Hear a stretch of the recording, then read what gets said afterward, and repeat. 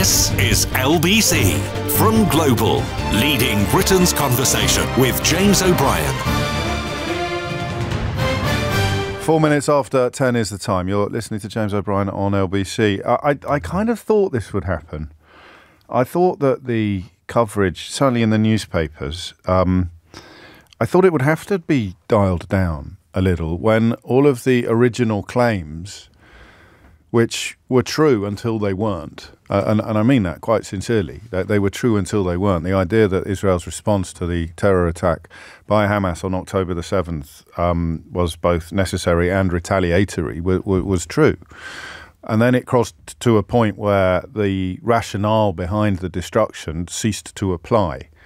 You know, people were not prepared. We discovered it live on the programme. People were not prepared to say that they were fully supportive of the complete destruction of Gaza. And they were not prepared to say on air they didn't care how many civilians died. There's a slight shift. Some people have moved to the point where they're pretending that it's somehow necessary or that it will somehow deliver the eradication of Hamas or the release of the hostages, both of which is, I'm afraid, pie in the sky, and probably, and certainly in the case of the eradication of Hamas, it was from the start.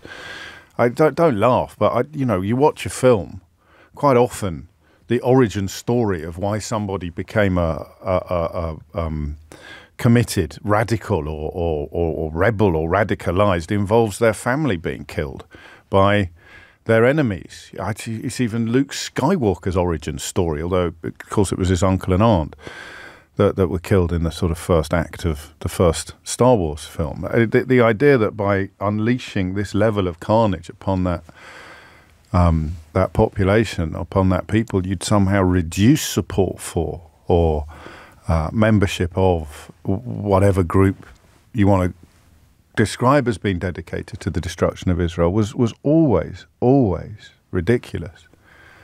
And the crucial point for me, and I'm just an observer, remember, the crucial point for me was when people just stopped actually engaging in good faith. People refused to answer the question of how many deaths would be justifiable, how many civilians need to die before you would say too many, how many how many children need to die before you would say stop now. And, attempts to typify it as a war when since October the 7th, I don't know what the death toll is in Israel since October the 7th, but I think it's in single figures. So the idea that it's a war in any conventional sense is palpably absurd. It's a massacre. It's a massacre that some people support because they believe that the lives in Gaza are worthless, or they believe that there are no innocent people in Gaza, something which politicians in Israel have said and civilians have said as well. Just think about that. Even if you were born last week, you are not innocent. There are no innocent lives in Gaza. And there are people who perhaps interest me the most, and I say that with, I don't know what I say that with, actually. I sympathy, heavy heart? Well, I don't know, but I say it with some weird emotion inside me. There are people who know that it's wrong and terrible, but actually are also supportive of it because they're so terrified about the existential threat to the country of Israel that is posed by Hamas, and a belief that is shared much more widely, perhaps, in the world than many people appreciate, that the modern state of Israel has no right to exist. That's why I find that position most interesting, because it's both cognitively dissonant and yet completely comprehensible. You can watch what is happening in Gaza with your humanity dialed down, I think, because of that very real and defining part of your personality that sees the modern state of Israel as the only sanctuary on this planet from the sort of ideologies that drove the Holocaust and the pogroms and the centuries of persecution. And I wonder why it's so difficult to articulate that out loud. I think it's probably a mark of goodness, because somewhere deep down inside it's not justified, but you're making a calculation based upon history and based upon geography and based upon experience. And the calculation is, if it makes me feel safer and my family feel safer for generations to come, then they must die. And that really is where the world or the international community or the United Nations would come in, because that kind of calculation is not to be decided by an interested party. You know, the justification for death for a massacre is supposed to be policed by international treaties. It's what the Geneva Convention is for. The idea that the aggressor, and Israel is now the aggressor, a provoked aggressor, obviously, and completely, but it is now clearly an aggressor. The idea that an aggressor gets to set the terms of engagement completely and clearly is just wrong. 18,000 dead, is it? Every building, almost every building destroyed, razed to the ground, nearly 2 million people, 1.7 million people displaced, no food, no water, fighting over crumbs. And in response, what do we say? We say Hamas remains dedicated to the destruction of Israel. Hamas will continue to attack Israelis, attack Jewish people. And that's where we are now. And it can't be a very pretty place to be, actually, this knowledge that I'm describing you. And I'm sorry for holding up this mirror, because it's not one I would want to look in. But I know it's wrong now. I know it's a massacre. I know that the scale of the killing is unjustifiable. But I can justify it because of the unique nature and status of the modern state of Israel. 03456060973 is the number to call if you'd like to challenge, contribute to, or discuss any of this. Because what happened on Friday was that pretty much the whole world said stop. Stop now. Even the United Kingdom, which, as with America, we march alongside them on matters of international relations almost always, and often to our own detriment. The idea that the United States has the power to veto a vote passed by every other member of the United Nations Security Council, including 3 of the permanent ones, albeit it's a strong argument to be made that if you're on the same side of any argument as China and Russia, then you might well be on the wrong side. But you then look at the 10 elected countries that have 2-year terms on the Security Council, and all of them voted for a ceasefire. The ceasefire was called for by the Secretary General of the United Nations. See, that is the problem with unquestioning support. I got told off on Friday for using the word blind, and it's such an entrenched part of national discourse, public discourse, that I struggle to remember that it may cause offence to partially sighted people, and I'll do my best not to use it. So unquestioning support for something breaks everything.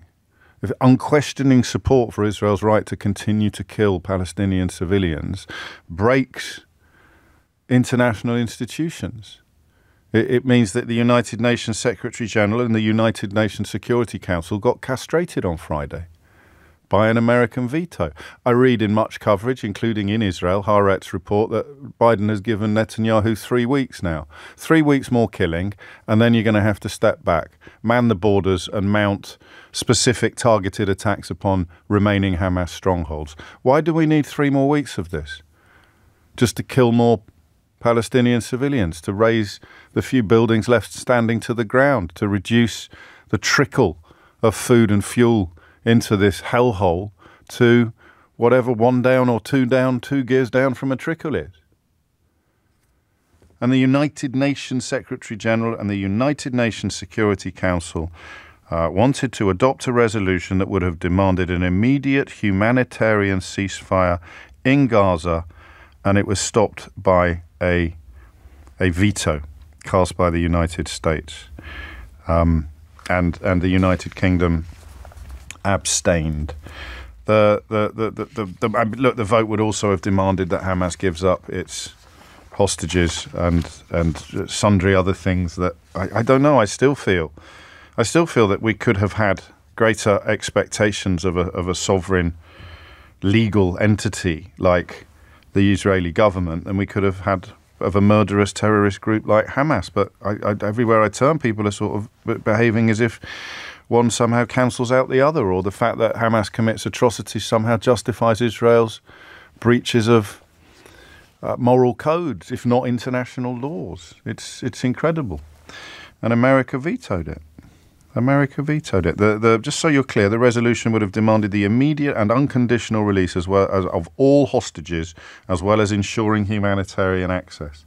So even if it didn't happen, because I don't think they have any teeth, they have no powers to impose their will, but the United Nations Security Council voted almost unanimously for an immediate humanitarian ceasefire and the unconditional release of all hostages and humanitarian access to a population that is starving and traumatized forever. And America vetoed it. Even if America hadn't vetoed it, it wouldn't have happened. It would just have robbed Benjamin Netanyahu of a gossamer-thin cloak of credibility. The whole world now says no. Even the United Kingdom says, do you mind if we don't get involved in this particular vote? I haven't, I'm afraid, read up yet on what the UK's justification for it was. I think it might have been that they didn't feel that there was a sufficient condemnation of Hamas in a resolution calling for a cessation of bombardments of Palestinian civilians. So the whole world said stop, and America said, no, you crack on. I don't know what question to ask you. Phones are busy. I don't think there's much room to challenge what I've said. I think that the position of support for what Israel is doing is either nasty in the Benjamin Netanyahu position. I mean, he's on the record as having said we'll wipe them all out when we get the chance. I've shared that quote with you a few times to give him the freedom to have changed his mind, although I don't think he's ever publicly disavowed or disowned those comments, reported by Max Hastings, a former editor of the Daily Telegraph, so not your typical lefty do-gooder by any stretch of the imagination. A large part of Boris Johnson's origin story. But you've either got that, they deserve to die because they are inferior, they are subhuman, they are scum, and that opinion exists in Israel. Or you know it's wrong now, but you have to be both cognizant of how wrong it is and supportive of it continuing because of what the modern state of Israel means to you. I don't want to sound self-aggrandizing. It's probably too late for that in the great scheme of things, but not today.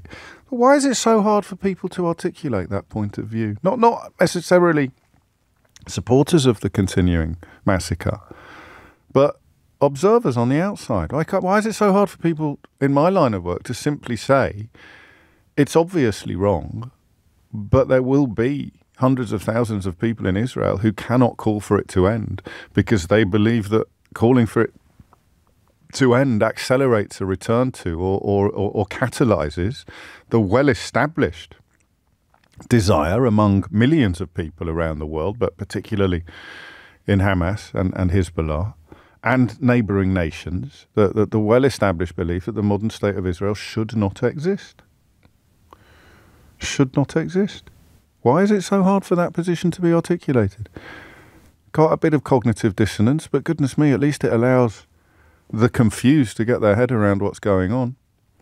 One question I do have, and I'm going to take some of the calls that have come in without me having asked a question, but when I have some phone lines free, one question I do have is starting today, not starting on October the 7th or last week or the week before.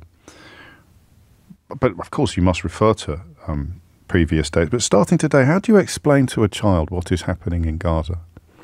Crucially, I suppose, how do you explain to your child what is happening in Gaza? David sent me this message several times now. Well, I'll read it out because I don't think he realises I've already described him. He says, Hamas is the military arm of the Palestinians. The civilians are Hamas families supporting the you've written distraction, but I'll translate that as destruction. It's called a war. Both sides want their families to live. So There it is. There's David, who's currently in London or in England, supporting the absolute massacre of civilians in Gaza because he thinks it's a war. A war which, at the moment, in its current iteration, only one side is securing any kills. That's not a war. It's not really a war. In terms of civilian deaths, not terrorist deaths or soldier deaths, in terms of civilian deaths. And that is a position that I have articulated, the belief that they all deserve to die. Everyone in Gaza deserves to die. David will text it, possibly even say it out loud.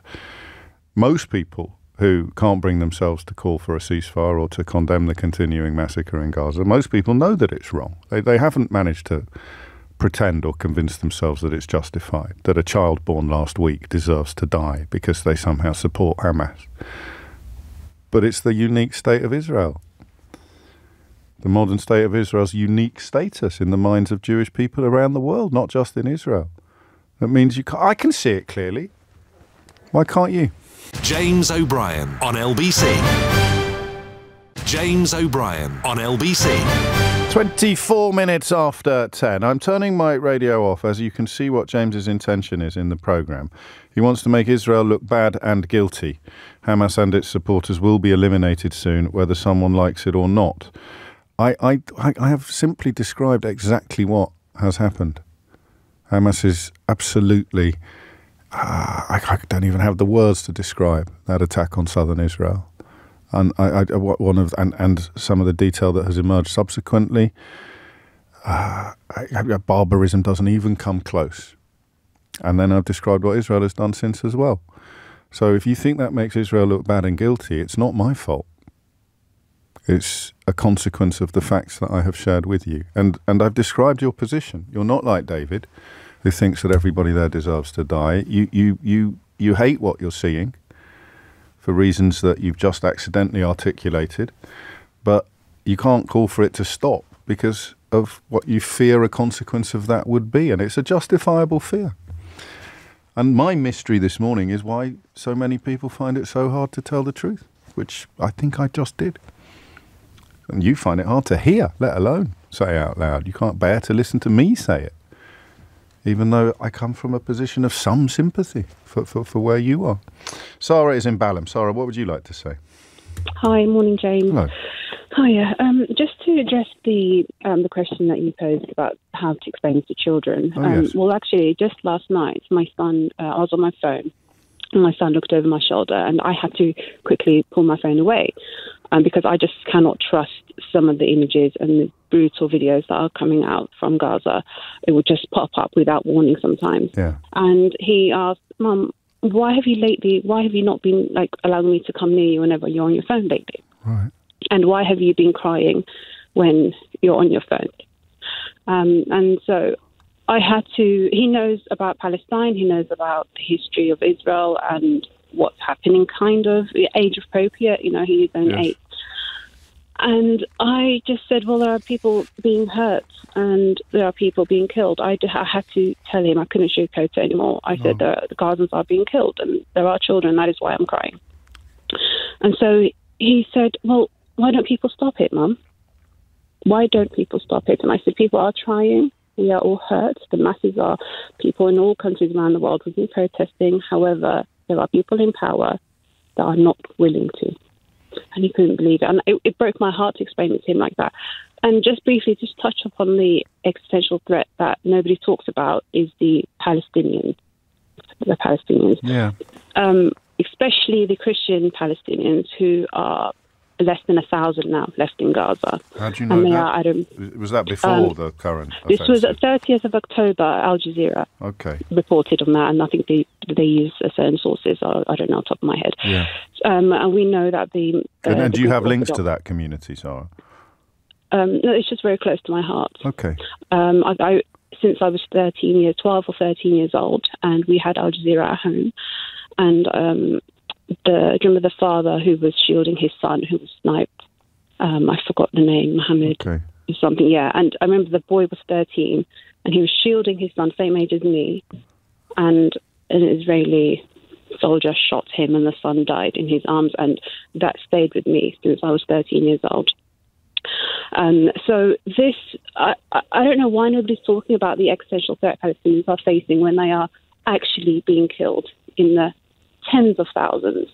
And they people are talking about it.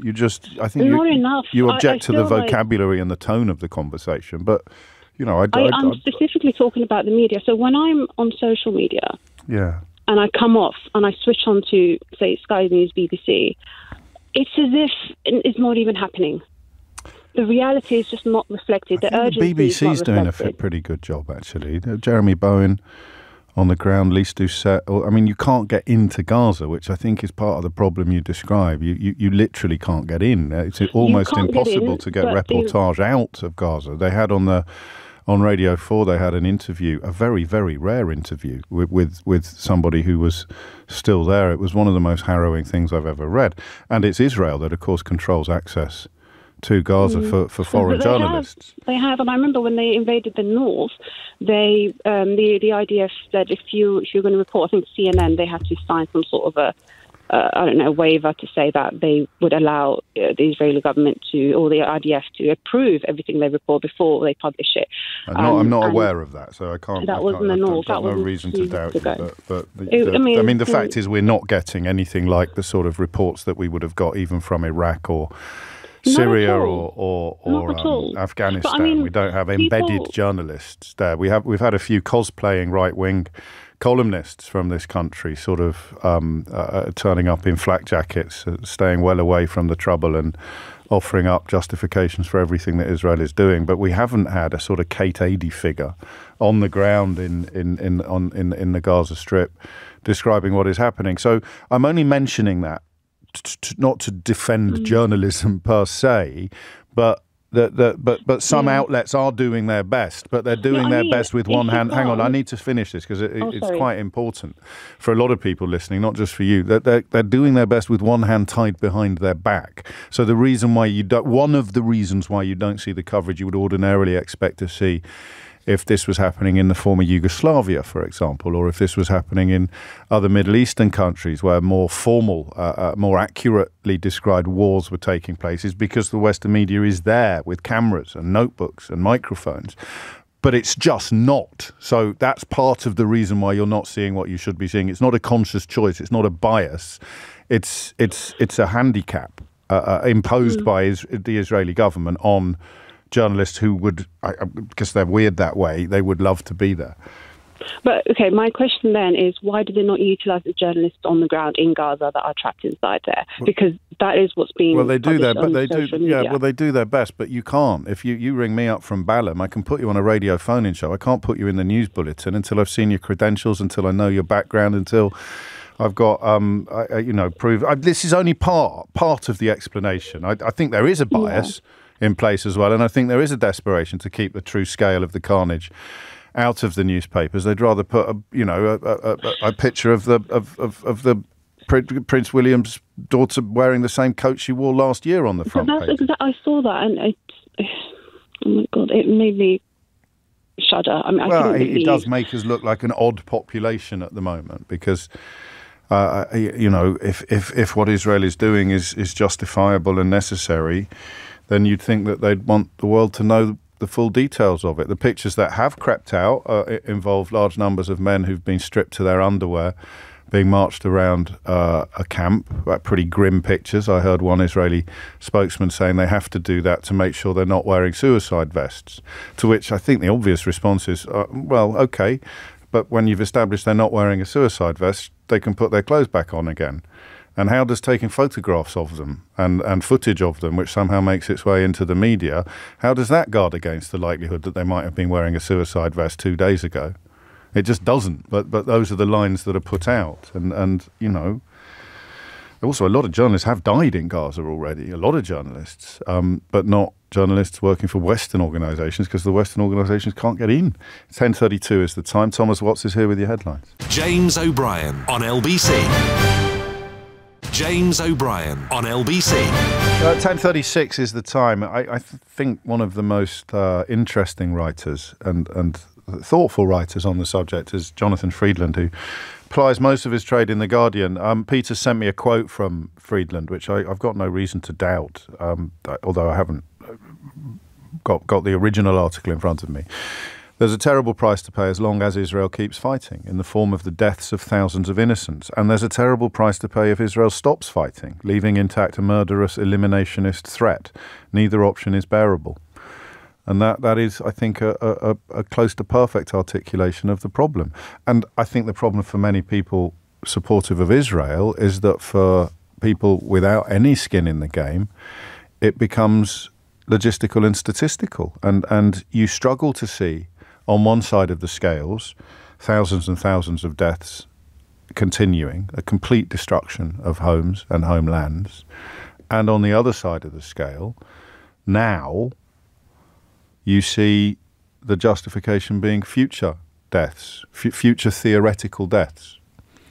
Now, if you're one of the people whose death is future theoretical, and you think that weighs a lot, but if you're not, you don't think it weighs as much as a death that happened then, right then, 20 seconds ago, 5 minutes ago, in Gaza, in the bit that they told Palestinians to go to be safe now, the migration from north to south. And that there it is. So I get it. I understand it. I have powers of empathy. That murderous eliminationist threat evokes future theoretical murders, future theoretical deaths. But on the other side, you are watching in real time massacres of innocent civilians. Of course, I acknowledge, you can shout at your radio, they're not innocent, but you can't pretend that some of them aren't, like the one born then, 5 seconds ago, 5 minutes ago. And there it is. So how does it end? It ends when Joe Biden decides that enough Palestinian blood has been spilt for him to tell Benjamin Netanyahu to wind his neck in. It does not end with the eradication of Hamas, unless it ends with the eradication of all the Palestinian people in Gaza. Because if you're 15 and you've just lived through this, where are you going to go, loyalty-wise? El Rabi is in Croydon. El Rabi, what would you like to say? Good morning, James. Hello.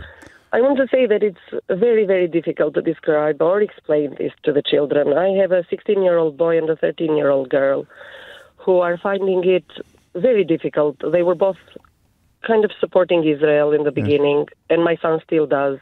He finds it very difficult with friends who are tweeting or Instagramming about the Gaza conflict, especially if they are on the Palestinian side. And he doesn't seem to think of how to find a solution. Yeah. It doesn't help that we come from an area of conflict ourselves, and being part of the diaspora, sometimes it helps on your victimization, always finding that, something is happening because it's unfair to you and it's done to hurt you. So he keeps that in mind, and the way that things are done, we can start to find a solution from today, but it will always be rooted in the past, because everybody looks backwards. Nobody's looking forwards at the moment. Everybody thinks that they're aggrieved because of this, somebody else is aggrieved because of that other one. And it's very difficult when you've been fed this, that you are right, that somebody else has done this to you, and they're always the enemy. You'll never find a solution like that without trying to better something for both sides. And that's why it's difficult, because bettering something for one those side, voices are almost silent, aren't they, at the moment?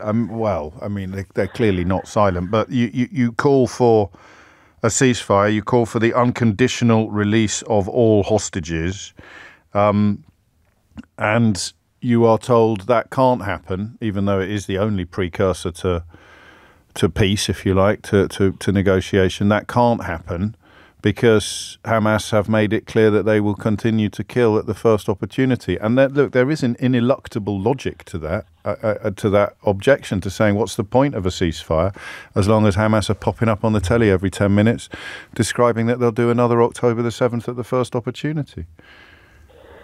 It is, yes, you're right. I've given him, not as an advert this, but there is a writer called Tim Marshall who's written a lot about geography. I know Tim. Both in the Balkans, I know Tim well. Prisoners of Geography. And The Power of Geography, yes. So I've given and divided for where the Balkans was, because he was, I think, a journalist in Yugoslavia during that point. He was working for Sky, I think.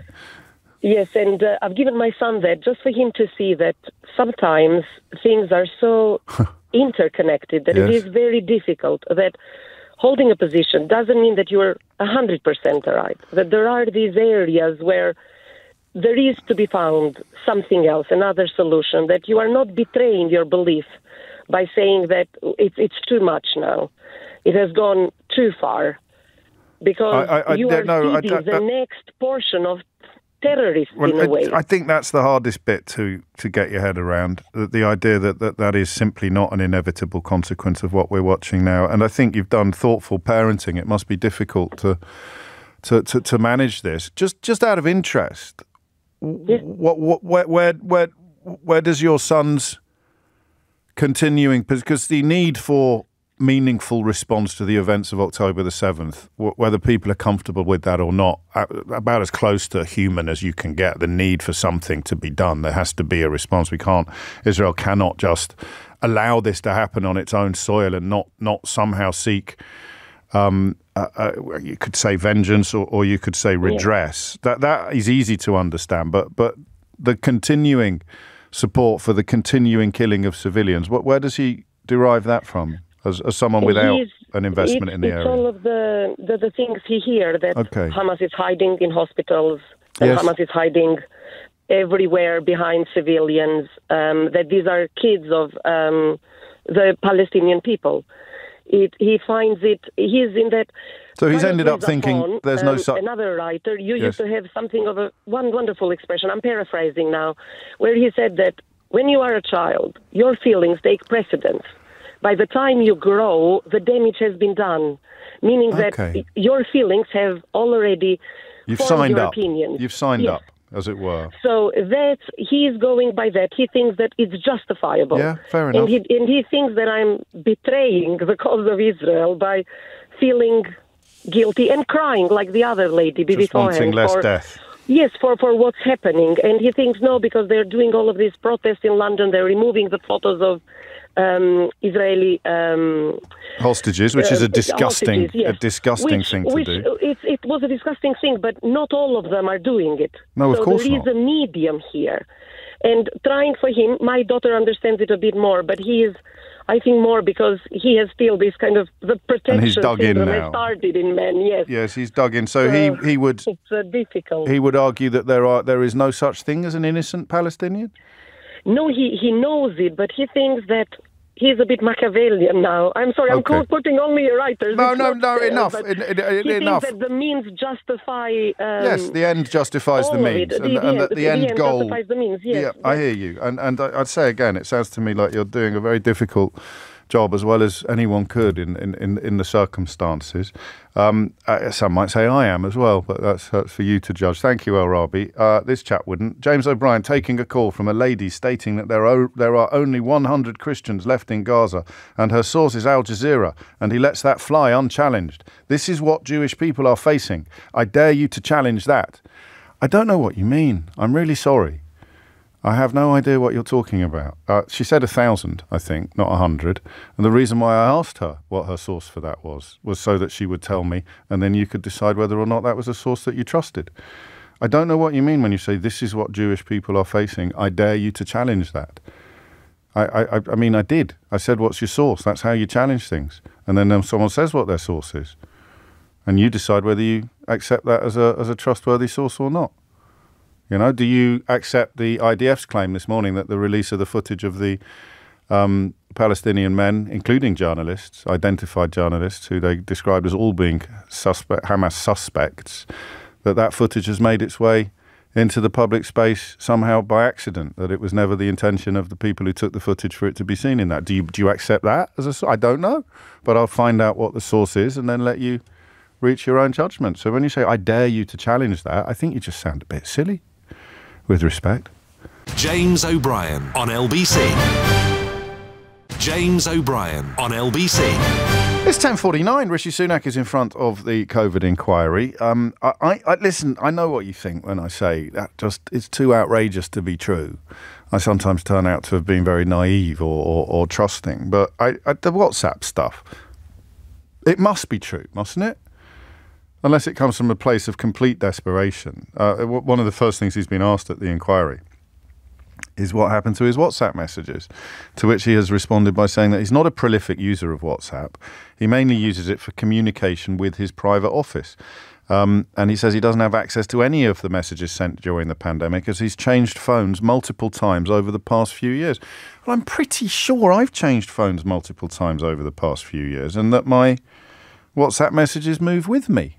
Is it not a cloudy thing where also if I log onto my laptop, if I log onto my WhatsApp account on my laptop, don't I find all the messages that I've currently got on my phone? Or not? I think I do. And that's what I mean. That if it is as bonkers as it sounds at first glance, I don't think they would have tried it. But anyway, we'll be catching up with events there at some point today. 10:51 is the time. Back to the question of the continuing bombardment of Gaza and the vetoing of a ceasefire call at the United Nations, a ceasefire that would also have called for the unconditional release of all hostages and an uptick, a massive upsurge in humanitarian access. It wouldn't have happened, I don't think, but everybody except the United States and the United Kingdom with a vote wanted it to. 10:51 is the time. Neil is in Stanmore. Neil, what would you like to say? Morning, James. How many rockets have been fired into Israel from Gaza? I don't know. Okay, that's 11,500. How many civilians have died? They haven't died because over the last 16 years, while Hamas have been firing rockets into Israel and carrying out suicide bombings and attacks on civilians... Listen, it's a simple question. I'm just looking for a number. They've developed... I'm just looking for the number now. Very few is the answer because they've developed is it not none? Systems.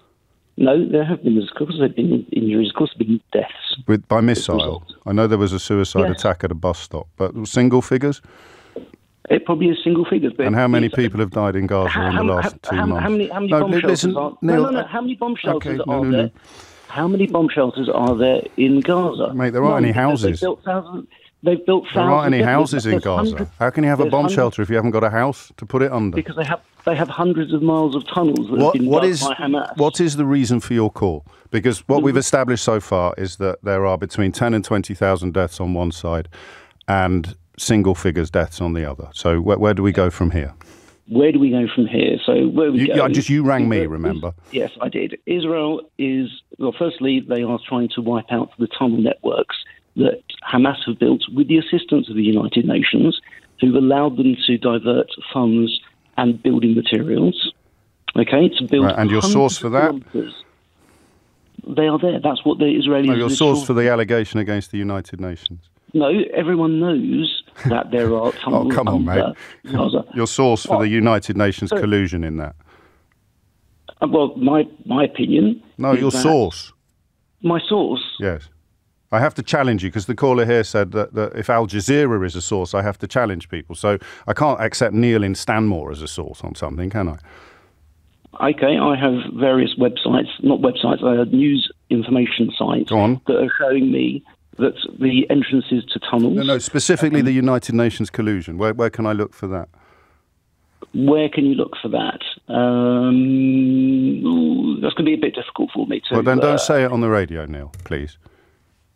It's my opinion. No, you have to say it's your opinion. You stated it as a fact. It's your opinion based on absolutely no evidence whatsoever. Okay. All right. So let's look at the United Nations. Before we move on, can we just agree that you said that with no evidence or basis in truth for it at all?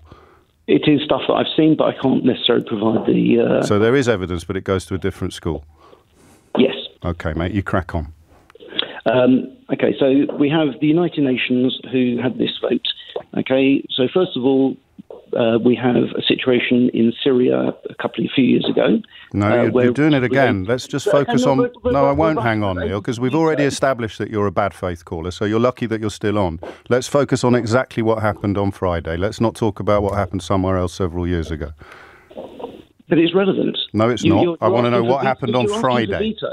Right, you said Britain abstained and America vetoed. Mm-hmm. Russia vetoed in Syria, where there were hundreds of thousands. And the international uproar was enormous. Wasn't it? Yes, it was. Sources: BBC, ITV, Sky, LBC. You crack on. Well, I think that's limited. But the score is Gutierrez has only ever done this once. He hasn't done it on any other conflict that's taken place in trying to stop a war that's taking place. Because he's never felt that the need for a ceasefire was so obvious and acute. 500,000 people in Syria wasn't. Yes, well, if we were to add up people being killed on both sides, like we did at the beginning of your call, the definition of war would apply because they were killing each other on an enormous scale. So again, that doesn't work. Okay, here's a question: why did Switzerland vote for a ceasefire? Don't know. The most famously neutral country in history. I have no idea why they chose to vote. Why did Japan? Don't know. I'm not there. I'm not in those countries. Why did Ecuador? What they think. Ecuador, because they are particularly holed up with most of the groups that are very anti-Israel. Source?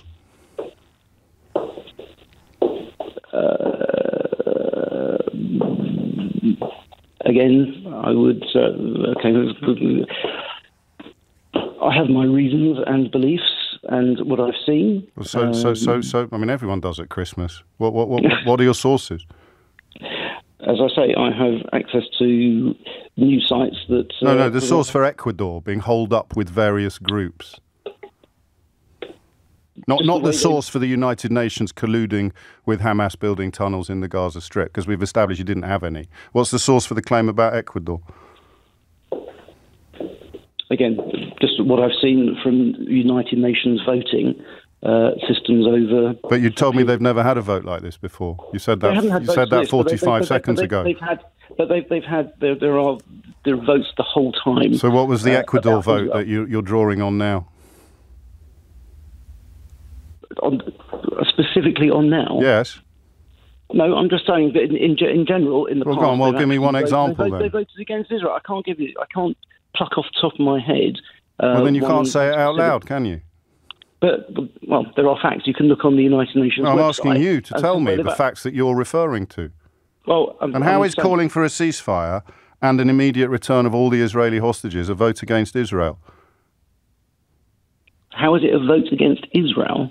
Because it's not allowing them to finish what they need to do, which is to demolish the tunnels that exist and the infrastructure of Hamas, who, for the last 16 years... Yeah, so we're back there. Israel. Do you want to speculate on why Switzerland voted for the ceasefire? Because you have enormous levels of certainty built on absolutely nothing, so it's a bit odd when you say you don't know something. Do your sources not have anything on this? The news sites that you can't remember, or the Ecuadorian precedents that have slipped your mind, do none of them have any insights into why the most famously neutral country on the planet would vote for a humanitarian ceasefire? Nope. Nothing at all? No, I can look it up. And when you hang up in a minute, or when I bid you farewell because it's the news, the fact that every single thing you've said has absolutely fallen apart and crumbled won't have dented your certainty one iota, will it? Nope. About anything? Nope. And if I ask you how many people in Gaza have to die before it becomes too many, you will say...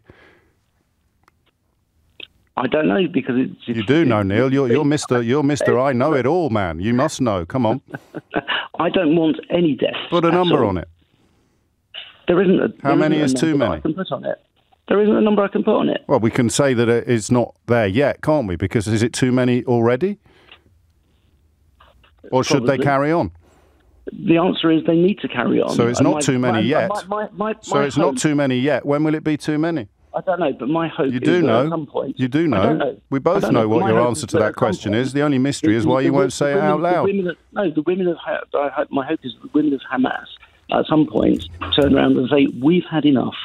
Right, we've had 17 years. But you're not in control of that. You're in control of your opinions, Neil. You've just spent 10 minutes telling us all about your opinions and pretending that they were facts and evidence-based and knowledge-based. So you're allowed an opinion. In your opinion, We know that whatever the death toll is now is still too low for it to be too much. When does it become too high, in your opinion?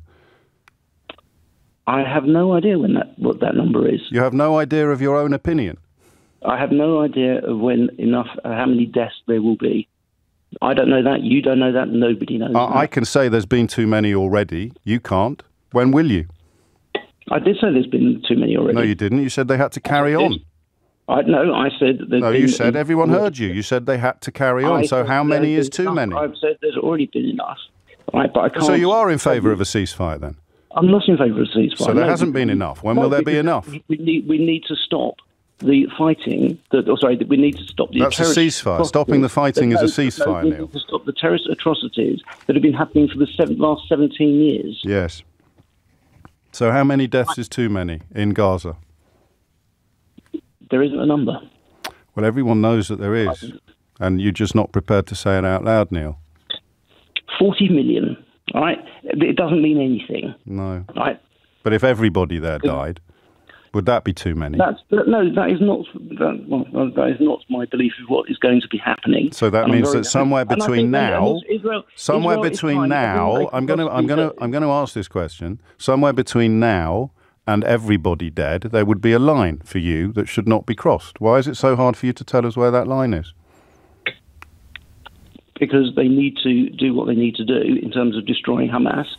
So there is no line then? No. So everyone?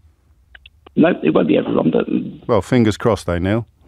Yep, very much so. It's 11:01. James O'Brien on LBC.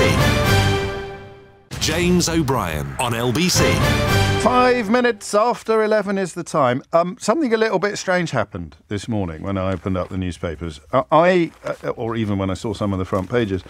I was pretty clear over the course of the weekend that absolutely everybody, except people pretty much on the payroll, were critical of Rishi Sunak's so-called Rwanda scheme. I want to do a phone-in on why the...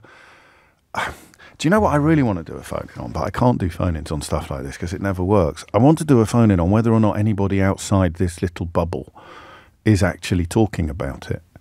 Not to give away any trade secrets, but you can see on our switchboard how many calls are coming into the station for topics, even if you're not currently on air, even if you're not presenting. And if the editorial lines of the Daily Mail and the Telegraph were right, then you would expect phone-ins about Rwanda to be absolutely exploding. They really are not. It is, elements of the conversation might kick off, but they're more likely to be, how has Rishi Sunak managed to get himself into such a mess, which is a discussion of the politics rather than the policy. But everywhere you look, the policy is coming in for a right old kicking. Rishi Sunak finds himself in the extraordinary position of being attacked from what is somewhat laughably called the left of his own party. That would be sort of One Nation Tories who are keen that the United Kingdom doesn't follow Russia and Belarus down a sort of road of resistance to international law. One Nation Tories would include people like Tom Tugendhat and Caroline Noakes.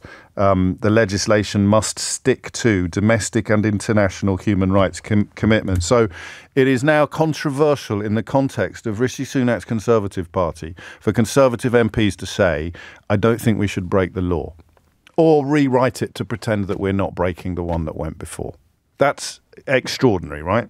So, but they're in his own party, so they're criticising the legislation. Then you've got no fewer than 3 gangs of headbangers. The ERG, they're still around, would you believe? Something called the New Conservatives, not to be confused with the New Conservatives, who came after the New Conservatives to replace the old Conservatives.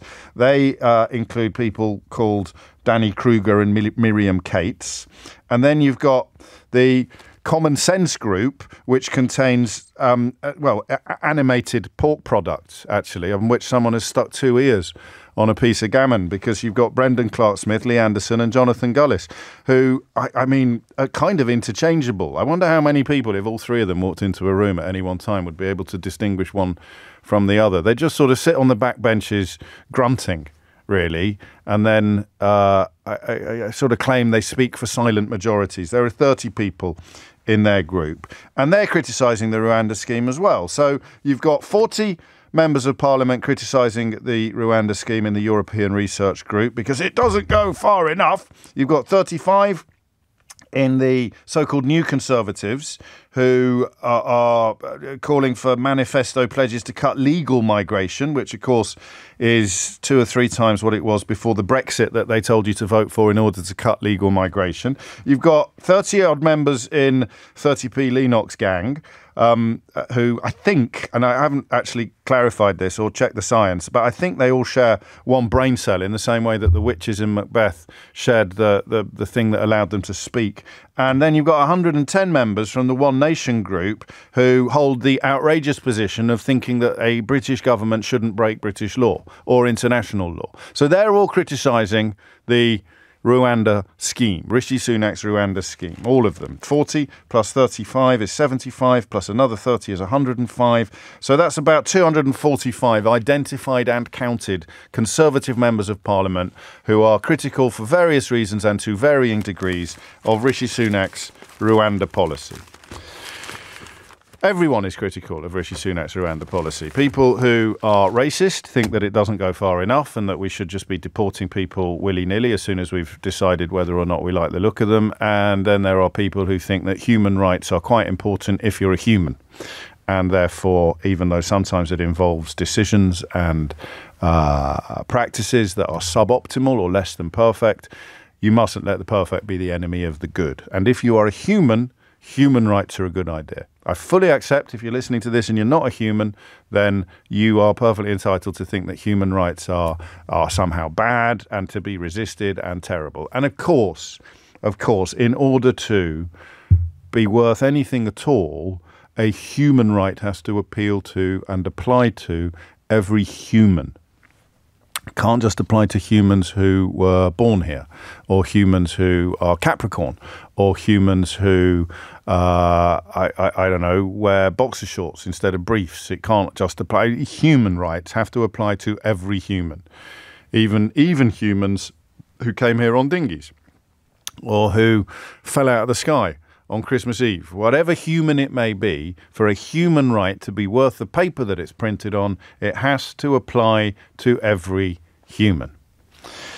But I fully accept that if you're not a human, then that may not be something that's easy to understand. So with the government's Rwanda policy coming under attack from every single wing of the government's party, the Conservative Party, who do you think the Daily Mail has attacked today for criticising the government's Rwanda scheme? And you know I've written a book called How They Broke Britain, and you know that it details the absolute insanity into which we have been led by people like Paul Dacre, the editor-in-chief of the Daily Mail, Rupert Murdoch, the owner of The Sun, various dodgy dealers calling themselves experts or think tanks or whatever it may be without telling us who pays their wages, and profoundly awful people like Boris Johnson and Nigel Farage and David Cameron and the rest of them. But, you know, you sometimes, even as the author of a book that details that decline, that self-inflicted and utterly unnecessary diminishment of our international status and our national standing, our national health, not just the National Health Service, but our actual health as a nation, our mental health, our physical health. And even as someone who's written that book, there are days when I look at this paper in particular, which remains by far the most popular in the country. Trust me, I'd much rather never think about it again. But it sets the tone for government policy, not just your Uncle Keith's Facebook page. It sets the tone for government policy. Has done since the referendum was called, really, in 2015, arguably since before that even, overtaking Rupert Murdoch's Sun as the newspaper that prime ministers and cabinet members turn to first in the morning to find out what to think about something.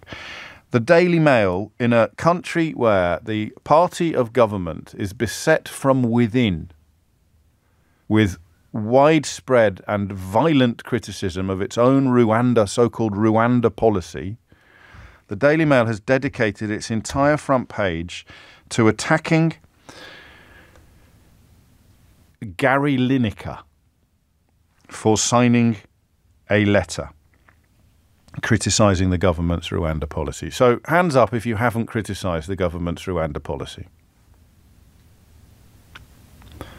well, this is awkward. There must be someone who hasn't criticised the government's Rwanda policy, not currently in the cabinet. Anyone? Anyone? Bueller? Okay, so pretty much everyone who's expressed an opinion of the government's so-called Rwanda policy has been critical of it. But when Gary Lineker signs an open letter simply calling for the policy to be scrapped because it has essentially failed on both fronts, it's the biggest story in the biggest selling newspaper of the country. And all of the, I don't know how to describe them, I don't want to sound unkind, but all of the people who turn to the Daily Mail every morning to find out what to think about things will now join in. So social media will be full of people. Nick had a caller claiming that she doesn't want to pay for Gary Lineker's platform from which he espouses these opinions, these compassionate, sincere and thoughtful opinions. And you think, well, where do you think he does it from? Do you think he does a 10-minute monologue at the top of Match of the Day to talk about everything from homelessness to the Rwandan policy? Do you think he turns to Alan Shearer and Ian Wright and says, I'll be with you in a minute, lads. I'm just going to give them 10 minutes on refugees? What is this platform you pay for from which Gary Lineker shares his compassionate opinions? It's actually hilarious the way the man gets talked about and written about. Tory MPs enraged as BBC star signs Lovey's letter attacking Rwanda policy. Tory MPs enraged because man signs letter. These are the same MPs who this time tomorrow will be telling you how important it is that we have free speech, and also that if universities don't sing the national anthem at graduation ceremonies, they should be shut down immediately. I mean, this is what I mean about the book. That I've done a pretty good job in How They Broke Britain of describing the absolute madness which has engulfed us as a nation. And I've done a pretty good job of describing its roots, explaining how it happened, where it comes from. Some of it deliberate, some of it accidental, all of it bonkers. But there are moments in writing it and in reading it where you step back from the page a bit and you just go, but this is insane. This is insane. He's one of the most successful footballers the country has ever produced. And he's got very widespread opinions on difficult subjects that he shares on social media for which he is not paid. And in open letters also signed by people like Juliet Stevenson, Brian Cox and David Morrissey, actors. Just 30 public figures signed a letter which criticises the government's Rwandan policy. We've got 200-odd Conservative MPs currently criticising the Rwandan policy. But when Gary Lineker criticises the Rwandan policy, Tory MPs who've also criticised the Rwandan policy are enraged, so enraged, well, then the Daily Mail ring up and say, can we quote you as being enraged in tomorrow's paper? Jonathan Gullis says, and that's what's happened to us as a country now, because the Daily Mail is important. I wish it wasn't. You can tell me that it isn't important to you, but it is. The best-selling newspaper in the country is now having an absolute fit because a TV presenter and former footballer has criticised the Rwandan policy that they criticise every day. Oh, riddle me that. Make sense of that to me. And then you hear people, presumably vaguely sensible people, claiming that they pay for Gary Lineker. They pay for his platform. Do you know that Jeremy Clarkson was on the BBC payroll when he called Gordon Brown a one-eyed Scottish idiot? Yeah. Now that's odd, isn't it? Because I can't remember any Tory MPs queuing up to complain about a BBC presenter calling an elected Prime Minister, or actually an unelected Prime Minister, a one-eyed Scottish idiot. But when a BBC presenter chooses to write, and I think Jeremy Clarkson said that on the BBC, actually. It may have been on Australian television. Or I've just got a feeling in my head it happened on the One Show for some. No, it must have been on Australian television. But he was on the BBC payroll when he said it. Gary Lineker says, this Rwandan policy that all the Tories are criticising, it's not very good, is it? So I've got a question for you. I've got an answer you won't be amazed to hear. And I have written about it at length in the new book. Well, not at that much length. There's one other person on this list. Two people with considerable popularity and sizable public platforms who are not paid for their opinions. There are two people in the country currently who the Daily Mail and the Gaminati cannot abide because they share their opinions. It's not Naga, who got a kicking all weekend for having the audacity to present Have I Got News For You and do jokes. Actually, it's a very popular and successful brown woman on the television that people have a problem with, but of course they won't say that bit out loud, just like our caller earlier wouldn't say the number out loud of how many deaths he's prepared to support or endorse or sit with in Gaza. A lot of people who claim that freedom of speech is really important, trying to shut other people down, well, being too frightened to say what they think out loud because they're so ashamed of what it is. So it's not Naga. Can you think who it is? Who's the only other? And remember, neither of them get paid for their opinions. So the question I've got for you, and I'd like you to ring in and answer it now without any more input from me, is why does Gary Lineker wind this lot up so much? What is it about Gary Lineker that winds this lot up so much? Why does Paul Dacre go to bed every night with a little wax effigy of Gary Lineker, one of the most successful strikers in the history of English football, and a hugely successful entrepreneur? What is it? I mean, he's a working class lad from Leicester. He's the son of a market trader. He's a model of aspiration and success. He's a walking poster boy for social mobility. He's invited refugees into his own home, so you can't even accuse him of being hypocritical or virtue signalling. Why does Paul Dacre go to bed every night with a wax effigy of Gary Lineker to stick pins into? What is it about Gary Lineker that winds these people up so much? And if these people means you know, come one, come all, what is it about Gary Lineker that winds you up so much? Especially as someone who really believes in free speech, freedom of expression. What is it about this man at this time in British political history that boils so much gammony urine? James O'Brien on LBC. James O'Brien on LBC. It is 11:23, and listen, I can't promise that I'll go easy on you, but if he does boil your proverbial pee, then what is it about Gary Lineker that you find so upsetting? Because it's not as if there are many people in the public space who have a platform, and in this case a self-built platform. It's usually his Twitter account. On this occasion it's an open letter. They have a platform, an unpaid platform from which to share compassionate and sincere opinions. Now, they might be compassionate and sincere opinions that you don't agree with. You might not even agree with the description of the opinions as compassionate and sincere, but you're a free speech supporter, so you fully respect my right to describe them as compassionate and sincere. And bearing in mind that you were probably silent when Jeremy Clarkson called the actual Prime Minister a one-eyed Scottish idiot, you don't really believe in your heart of hearts that people presenting non-political programmes on the BBC should be banned from having any political opinions whatsoever. Of course you don't. But so what is it about him that upsets you so much? And I really mean that. Have a think about it, because I don't want to be rude, but I've got a feeling you may never actually have thought about it before. So the Daily Mail front page today says, "Put a sock in it, Lineker," and then dedicate several pages to all the Conservative MPs who are currently criticising the Rwanda policy that Gary Lineker is criticising. So what is it about him in particular? And only one correct answer so far. No, there's actually quite a few correct answers. You're quite right. The other one is Carol Vorderman. So there are two people in public life in the United Kingdom who have used success built up over years in various forms and formats to offer up narratives and opinions that are critical of governments supported to the hilt by right-wing newspapers owned by billionaires. So who do you think is more influential?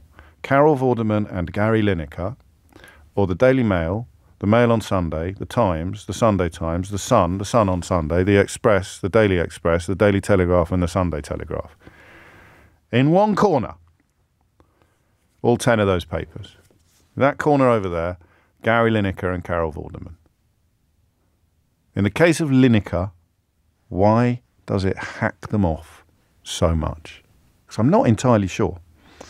Unless they're simply terrified of disagreement and they're so completely in control of public discourse that they lose their heads when someone is able to break out of line. Brian's in Rickmansworth. Brian, what would you like to say? Oh, good morning. Thank Hello. you for keeping me sane. Well, yeah, I'm afraid I can't take self-diagnosis on questions of sanity, Brian. You're going to have to provide a doctor's letter to confirm that you are actually still sane. Well, I think I am. The reason why they're after him is because of his 8 million following, and it's probably the same for Carol Vorderman. They can't corrupt his message. It gets out completely uncensored to people that they don't want it to get out to. I mean, his following is vastly probably football fans, ordinary working class people that have then be given information and a different view to the one they're giving them every morning with their breakfast. We've got the same thing going on in America. The Republicans are after Taylor Swift because she's got this huge following, and when she puts something out, her fans respond. Well, she hardly ever puts... I mean, here's a sentence I never thought I'd have to say on live radio. I'm not sure you can compare Gary Lineker to Taylor Swift, Brian. One is very free with his opinions and one is not. When Taylor Swift endorsed someone because she's worried about the other person, loads of young people registered to vote. That's very true. So they're scared of these people because these ordinary people with a vast following of ordinary, decent human beings can start to get information unfiltered from But these does that people. mean, Brian, that somewhere, and they probably wouldn't be able to admit this to themselves, but somewhere deep inside they must be conscious of how easily dismantled their own position is? Because if Lineker was dancing around the place offering up opinions that were easily dismissed or easily exploded, then they wouldn't get their knickers in such an almighty twist, would they? No, because they know how easy it is to twist people because they've been doing it for years. They've got this system running. They put it in the newspapers in the morning, whatever it is they want to spin this day, and then the BBC in their discussion programmes pick up the front pages. Yeah, that's very unfortunate. They never go and look for anything else. They just repeat and repeat. Now, the American Republican Party used the repeat method really successfully a few years ago. They're doing it again. It looks like it's just... I know it does. So, I mean, here's the mad bit of today's example.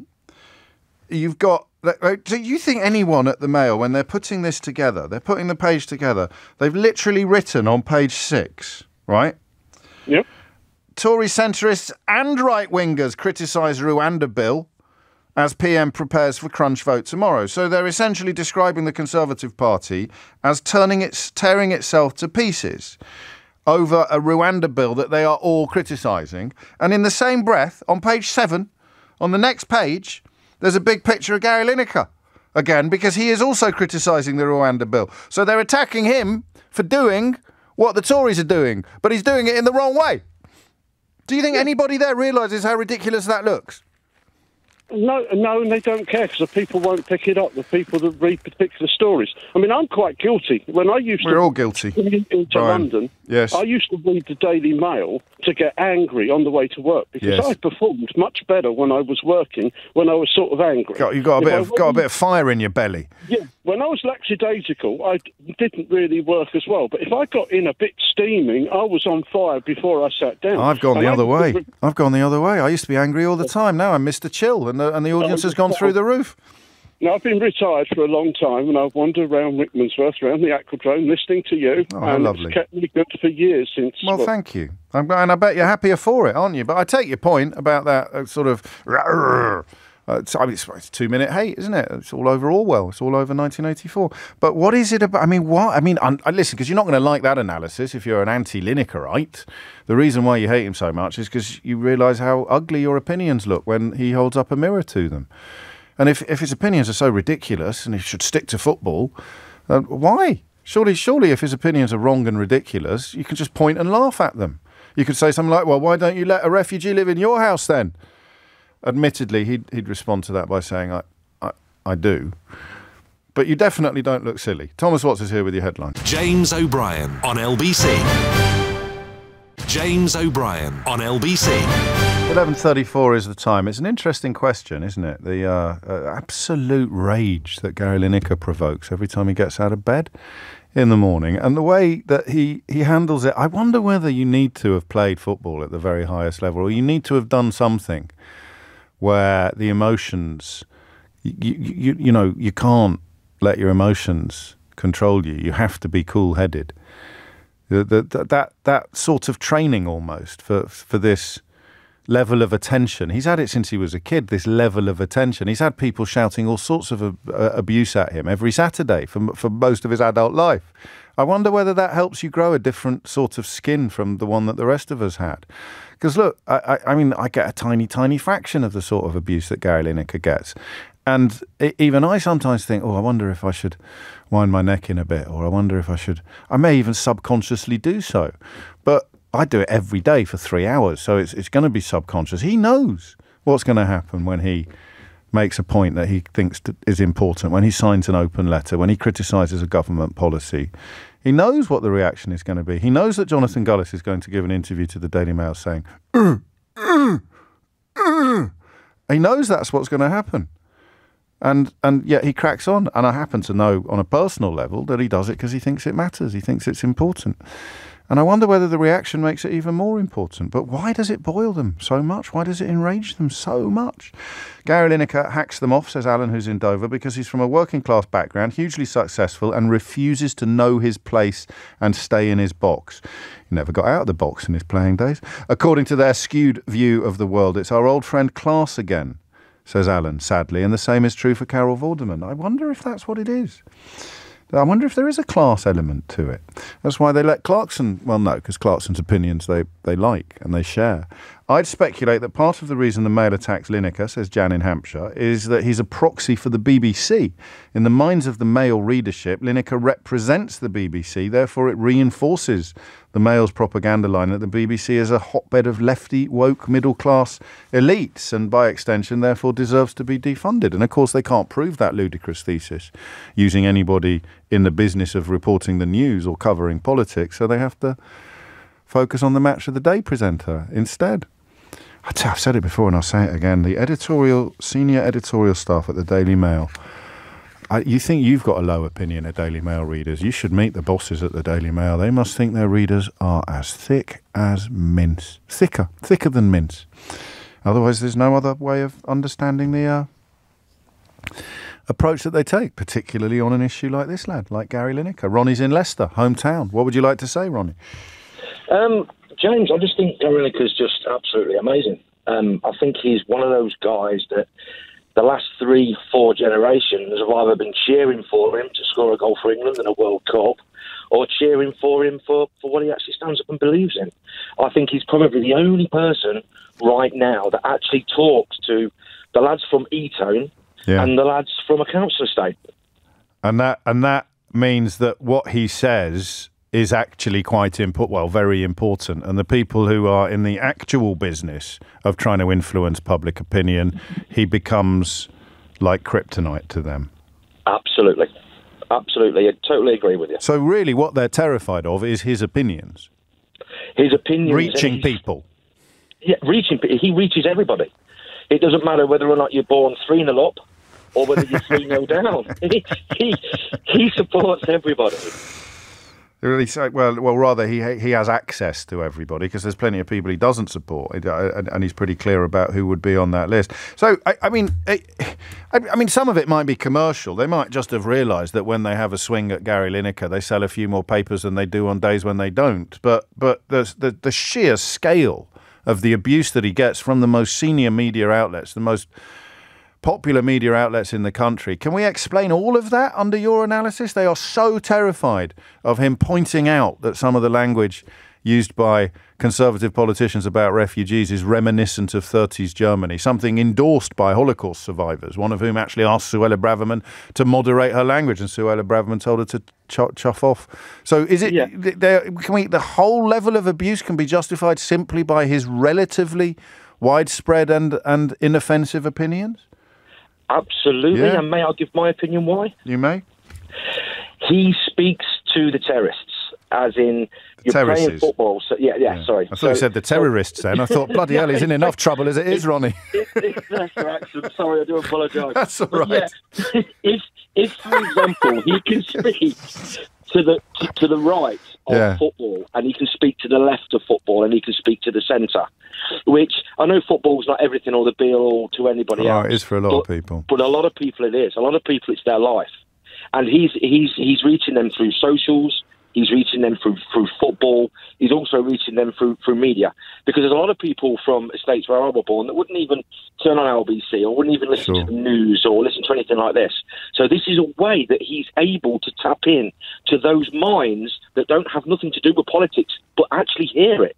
And actually say, hey, he's got a point. And there's only him, really, with Carol Vorderman playing the role of Robin to his Batman, if you like. But they're so terrified of genuine dissent or disagreement or anybody shining a light upon the toxicity of what they punt every day, that the size of the platform is important. But it is so illustrative of how cowardly and querulous and pathetic they are, that they've got a country in which there is only really one or two people with a big platform who speak out against. And remember, these are the people that brought you Brexit, they brought you Boris Johnson, they brought you Liz Truss, they brought you Rishi Sunak. These are the people that brought you all the things that have broken Britain, and yet they remain absolutely terrified of anyone standing up, pointing at them and saying, yeah, you're not very nice, are you? And these policies of yours, they're not very good. Thank you, Ronnie. Rob's in New Cross. Rob, what would you like to say? Hi, happy Monday. Thank you. Is that a thing? I'm not sure that's a thing. Well, it's a band in the singular. But anyway, what made you pick up the phone today, Rob? Alan was right. He's stolen my thunder a bit. Oh. It is, yes, it's definitely true. Dacre regards Lineker as some sort of class traitor. Yeah. And was setting it as an example. And of course, Carol Vorderman as well. They're both from the same story, and they're both white, which makes a difference, I think, because if it was Ian Wright was saying these things, you wouldn't get him attacked in the same way. Be a different sort of attack. There'd be an element. Sometimes it's that you get the impression they're suggesting that people of colour are ungrateful when they criticise the UK government. But he's not making the same appeal to the same audience. No. With Lineker breaks that barrier. And in some ways, he's like a sort of Uncle Tom today, if he turn things upside down. You mean in a class sense? Yeah. In that he should have helped pull up the drawbridge. He should be sort of doing what Paul Dacre does and living off crumbs from Viscount Rothermere's table and being jolly grateful for it. Thank you very much. Standard class mobility story is, Council Estate to Tory donor. And then you can use me as proof that we don't have inequality in this country, because anybody could end up as rich as me, and I prove that by the fact that I've ended up very rich. It's absolute nonsense. You are exceptions that prove rules. You are not, and prove in the traditional sense. You're not proving anything in the normal sense. Listen, I know him, and I really like him, obviously. And we share the same opinions. Gary Lineker, you prude. And we share similar opinions on many subjects. But even and I do this for a living, and I chronicle this madness every day, the sheer scale of the opprobrium, and I had to Google that earlier to make sure I was spelling it correctly, the sheer scale of the opprobrium he attracts is absolutely remarkable, isn't it? Because he's dangerous. Because he represents somebody that the red wall, if you want to put it that way, can aspire to, and he can show that you don't have to. And that's why they're desperate to believe. Of successful equals reactionary. International, modern, forward-looking, honest, open, compassionate. The class, the class condescension attached to the whole red wall phenomenon is. You're absolutely right. They look at someone like Jonathan Gullis or 30p Leenock and claim that they're representative of working class communities, whereas in fact the Vordermans and the Linekers of this world, who have come from those streets and climbed to the highest pinnacles in our country, you're right, I think, that they do. I mean, it's not just the opinions, it's the backstory, the personality, the character, the history. But I'd say it again, even I, as a tireless chronicler of these madnesses, even I, on a day like today, the front page of the Daily Mail, there's a picture of Farage as well, who is the kind of person that the Daily Mail think or want you to think understands what it's like to be working class. The Dulwich College educated collaborator with Alex Jones, the man who thinks that the Sandy Hook massacres were a hoax, the man who's talked a lot, of course, about how much power the Jewish lobby has in America, the man who continues to fluff for Donald Trump, despite the fact that Donald Trump has been shown to be the most egregious of liars, that's okay. The Daily Mail's comfortable with him claiming to represent working class values in this country, but not someone actually, the son of a Leicester market trader who thinks that talking about refugees as if they're subhuman is reminiscent of 1930s Germany, and that the current Rwanda plan is an almighty mess. And they agree with him that the current Rwanda plan is an almighty mess, but they just don't think that his definition of mess and his reasons for describing it as a mess, or his right even to describe it as a mess, is something that their readers are going to wear. It's 11:45. James O'Brien on LBC. James O'Brien on LBC. It is 12 minutes to 12. I think Grant Shapps is quite an interesting character in The National Decline. I can't actually, I may need to check with someone who's read it more recently than I have. I can't remember whether I go in on him in the book, because I had to leave some people in the sidelines and some people who I describe as symptoms of the national malaise rather than the cause. But Shapps' career is fascinating, isn't it? Because he came to prominence, or rather he made his fortune, such as it is, from selling get-rich-quick schemes on the internet under a false name.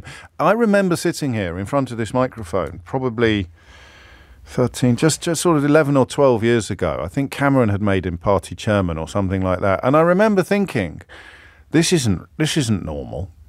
And this was long before the referendum was promised or called or won by the side peddling nonsenses and untruths, and of course lots and lots of racism, all that lovely racism that got them over the line.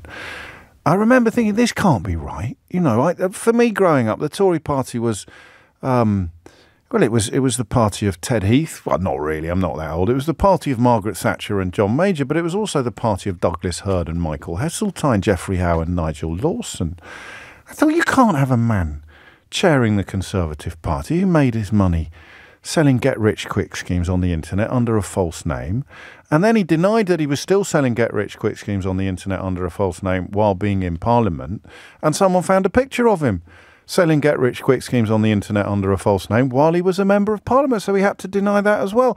I remember thinking that there was a sort of disingenuous, a slimy dishonesty about Grant Shapps that would not be tolerated by the modern Tory party.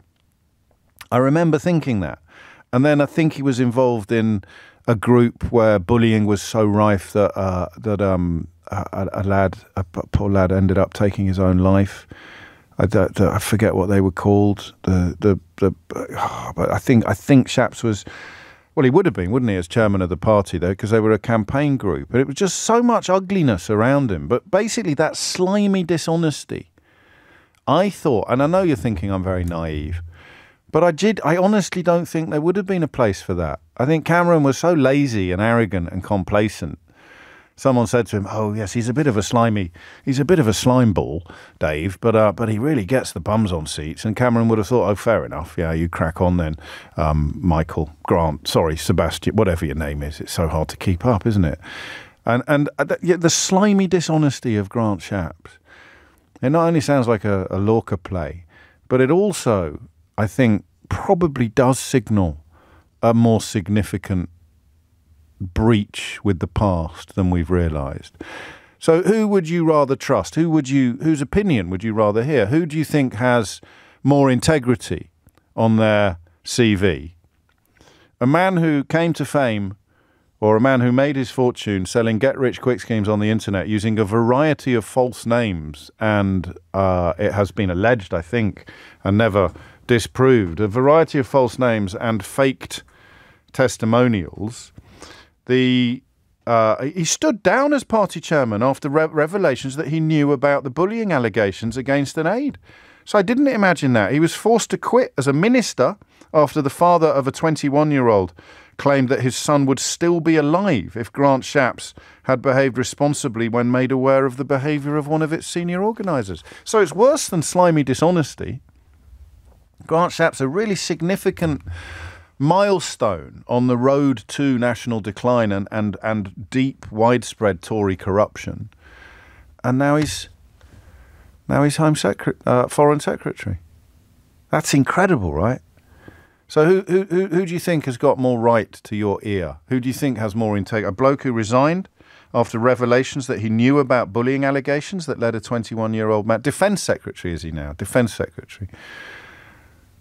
Who's got more integrity? The bloke selling get-rich-quick schemes on the internet under a variety of false names and then lying about it? Of course, Cameron is the Foreign Secretary, the bloke that made him party chairman. Who's got more integrity? Well, anyway, what do you think about Gary Lineker offering up opinions on a policy that pretty much everybody in the Tory party is condemning? I honestly think it'd be much better if he stuck to commenting on football. Says Grant Shapps, Michael Green, Sebastian Fox, Corinne Stotworth. He's used a whole variety of names in business, and yet he thinks he's got the right to tell Gary Lineker what he can and can't say on Twitter or in a letter. Listen to it again. I honestly think it'd be much better if he stuck to commenting on football. Secretary of State for Defence, ladies and gentlemen. Michael Green, stroke, Sebastian Fox, stroke, Grant Shapps, stroke, Corinne Stotworth. Taking the moral high ground against Gary Lineker, who, to the best of my knowledge, has never made a penny deploying false names on the internet. Ben's in Hale Zone. Ben, why do they hate him so much? Not Grant Shapps, that's easy. Gary Lineker. I think one of your previous callers got halfway there, I think, with saying, it's a de facto attack on, or a proxy attack rather, on the BBC. It personalises the BBC, which the Mail and they can pay. How come Vorderman gets so much then? Because she's not really BBC. I know she had a show on BBC Wales until quite recently, but she's not seen as she's a Channel 4 superstar, wasn't she, back in the day? So my theory on this, and it ties in with Lineker, is what we've got now is a Labour Party that is electable, sensible, and dealing in tangible reality. Therefore, the Mail, the right-wing press, are really now struggling to lay any fingers on the Labour leadership team or the Labour Party. 13 front pages on a completely legal and innocuous curry in County Durham, for example. That was their last go at it, wasn't it? Right? So they need a new target, which they can then try and tie into the Labour Party. Now, look, 98% of the things I agree with Gary Lineker on, but I don't think he's particularly great on politics. I think it's a bit herd Tories. It's all a bit basic. It's a bit rudimentary. I think you do him a disservice, actually, but that's not the conversation we're having today. But I think it is, because he hasn't got to deal in tangible change. So he deals in utopia, because just like you or me, he expresses an opinion. He hasn't got to say, well, actually, do you know what? We've got to make one of two bad choices because those are the only options open. But it means the Tories can say, this guy isn't grounded in reality. This is what a Labour country looks like. It means Tories that use false names can accuse him of not being grounded in reality. I mean, you're right. I'm just marvelling at the madness of it all.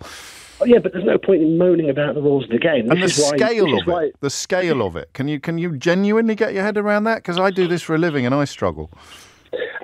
Yeah, I can. The sheer scale, front pages of the Daily Mail, because he's written in a letter, we need a new system that reflects the will of the British people who have opened their homes, donated and volunteered in their local communities. That's a part of the population that includes him. That's why I'm backing this new campaign, because fair really can begin here. So I take your point about being a bit platitudinal, although he has opened his home to refugees and he has donated and volunteered in his local community. So how can that boil so much gammon and urine? Because they've got to try and create some division somehow. This is why the polls are looking very promising for Labour, because actually there's not a lot to be angry about with the people opposing the Tories because of where the Tories and the right have taken. Let's get angry with Gary Lineker, because I can only deal in anger. Without anger, we've got... So I can't really get angry with Keir Starmer because, well, to the annoyance of many Labour supporters, he's not doing any of the things that I could encourage my readers to get angry about, So Ben says they'll go for Lineker instead. There's a sort of proxy Labour figure. But I still find the sheer scale of it almost incomprehensible. Ian's in Shipley. Ian, what would you like to say? Good morning, James. Good Hello. to talk to you again. Likewise. And by the way, just keep your neck firmly out. That's what we look forward to most days. So please, thank you. I'll do my best. It in any time soon.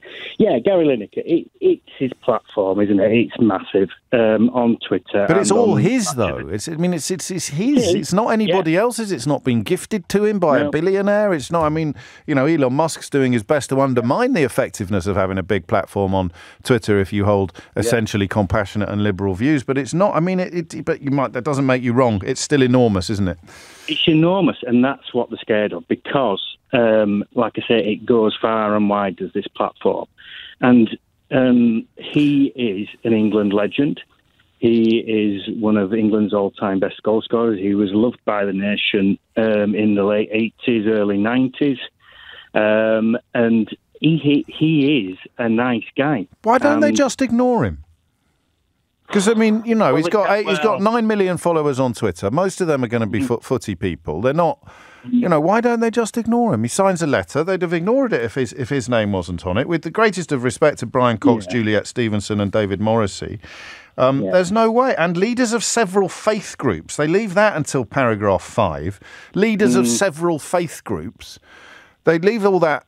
If he wasn't there, it wouldn't. They could just pretend it never happened. So why don't they just ignore him? They can't ignore him because of that platform, because of who he is, and they need to sort of try and demonise him and drive a wedge between their readers. So they genuinely want a country in which nobody with a platform, a noticeable profile, can publicly criticise politicians that they support. That's what they actually dream of. He's so popular, So, and I would add, it does work. Yeah, of course it does work. It does work. My own Daily Mail reading parents despise Gary Lineker now. And you say why? And they say, well, they just moan and grumble and do a Jonathan Gullis, that sort of thing. Yeah, and I remember sat on the sofa cheering Gary Lineker's goals with my your parents growing up, and now look at the difference now. It does, it's a timely reminder, Ian, actually, that of course it works. You can hear it, not so much on this show anymore, but you can certainly hear it on other shows. People absolutely convinced that Gary Lineker this and Gary Lineker that and Gary Lineker the other. And all you have to do is say, well, hang on a minute, you don't think he should be allowed any opinions at all on anything because he presents a football programme on the BBC? That's a little bit fascistic, is it not? I see, just opinions you disagree with.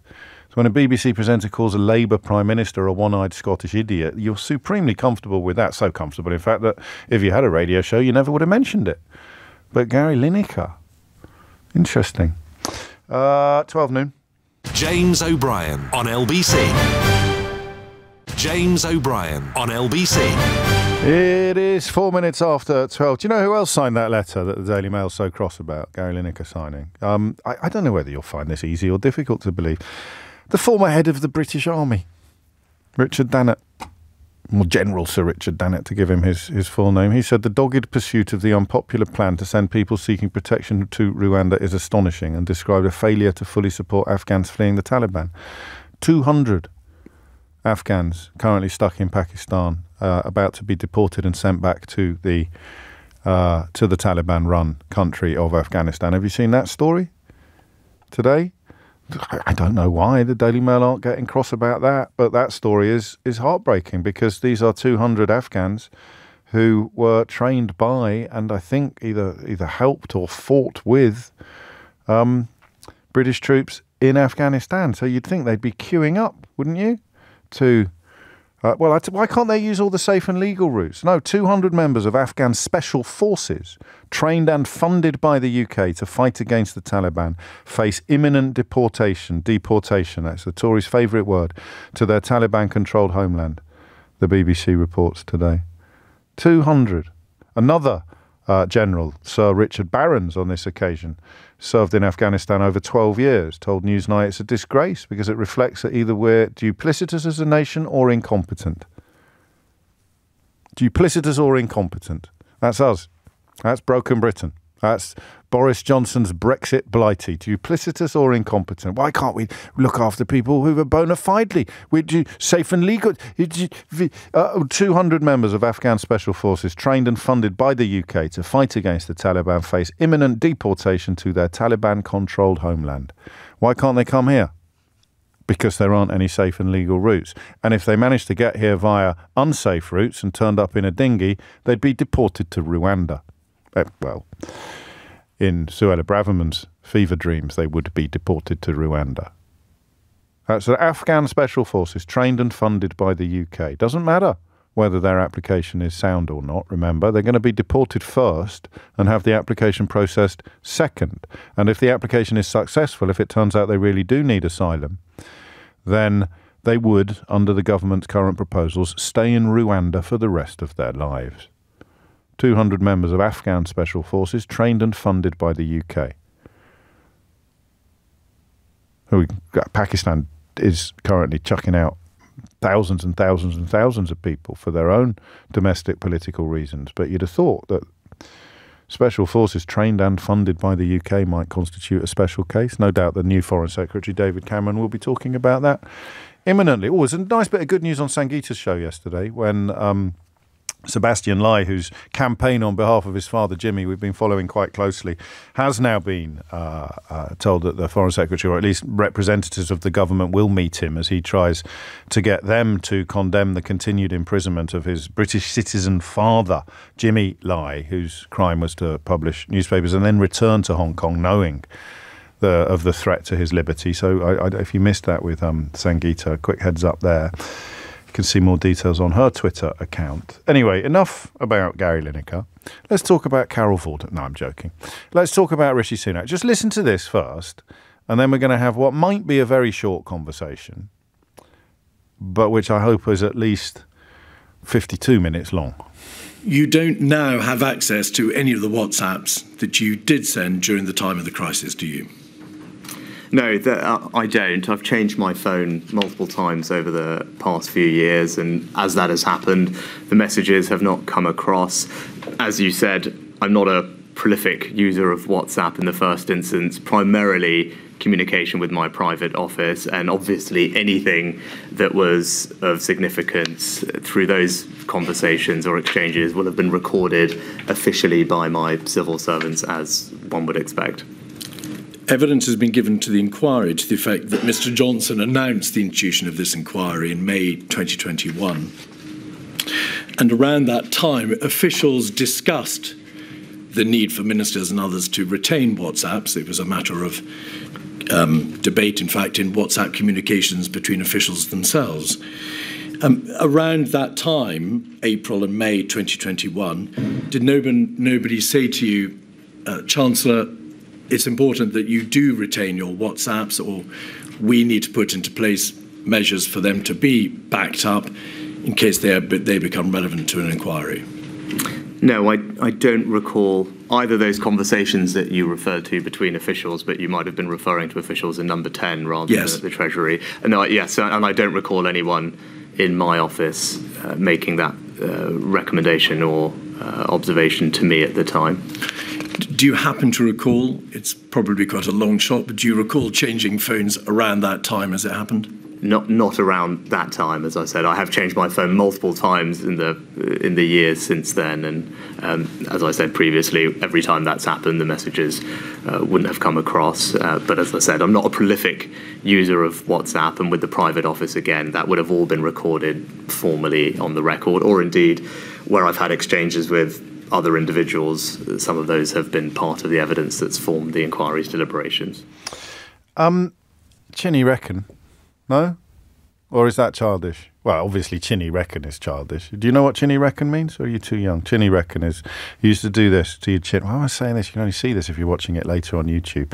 You'd stroke your chin. It's a sign of scepticism. You don't believe something. You go, oh yeah, Chinny reckon. Or depending on where you grew up in the country, you might go, oh, Jimmy Hill. Because Jimmy Hill, a football pundit, renowned for his rather splendid chin. So because Jimmy Hill had quite a big chin, he became a synonym for Chinny reckon. Chinny reckon itself being a chin-stroking expression of scepticism. What did they call it where you grew up? Don't ring in on this, by the way. What did they call it when you grew up? Do not have chinny reckon? Chinny chin chin? Chinny chin chin by the hairs on my chin. Chin chinny chin chin chin. Chinny reckon. So someone says something you don't think it's true, you go chinny reckon.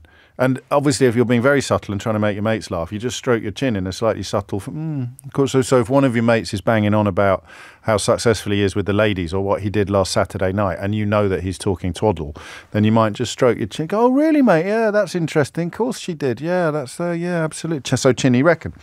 But I still have... This is a bit like talking about the slimy dishonesty of Grant Shapps. I don't know that I do want to stop expecting better of our politicians, because if you stop expecting better of our politicians, you almost give permission to the awful ones. America, or the right in America, the Republican Party in America, and much of the public, they've stopped expecting better.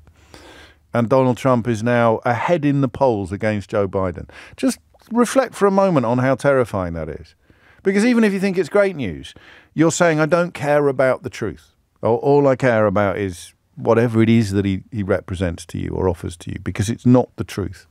Lying doesn't matter. So you have to expect better. You have to believe that the office of the President of the United States of America will return to the sort of expectations it had when Richard Nixon was drummed out of office, or the reputation it enjoyed when people like Barack Obama were in the Oval Office.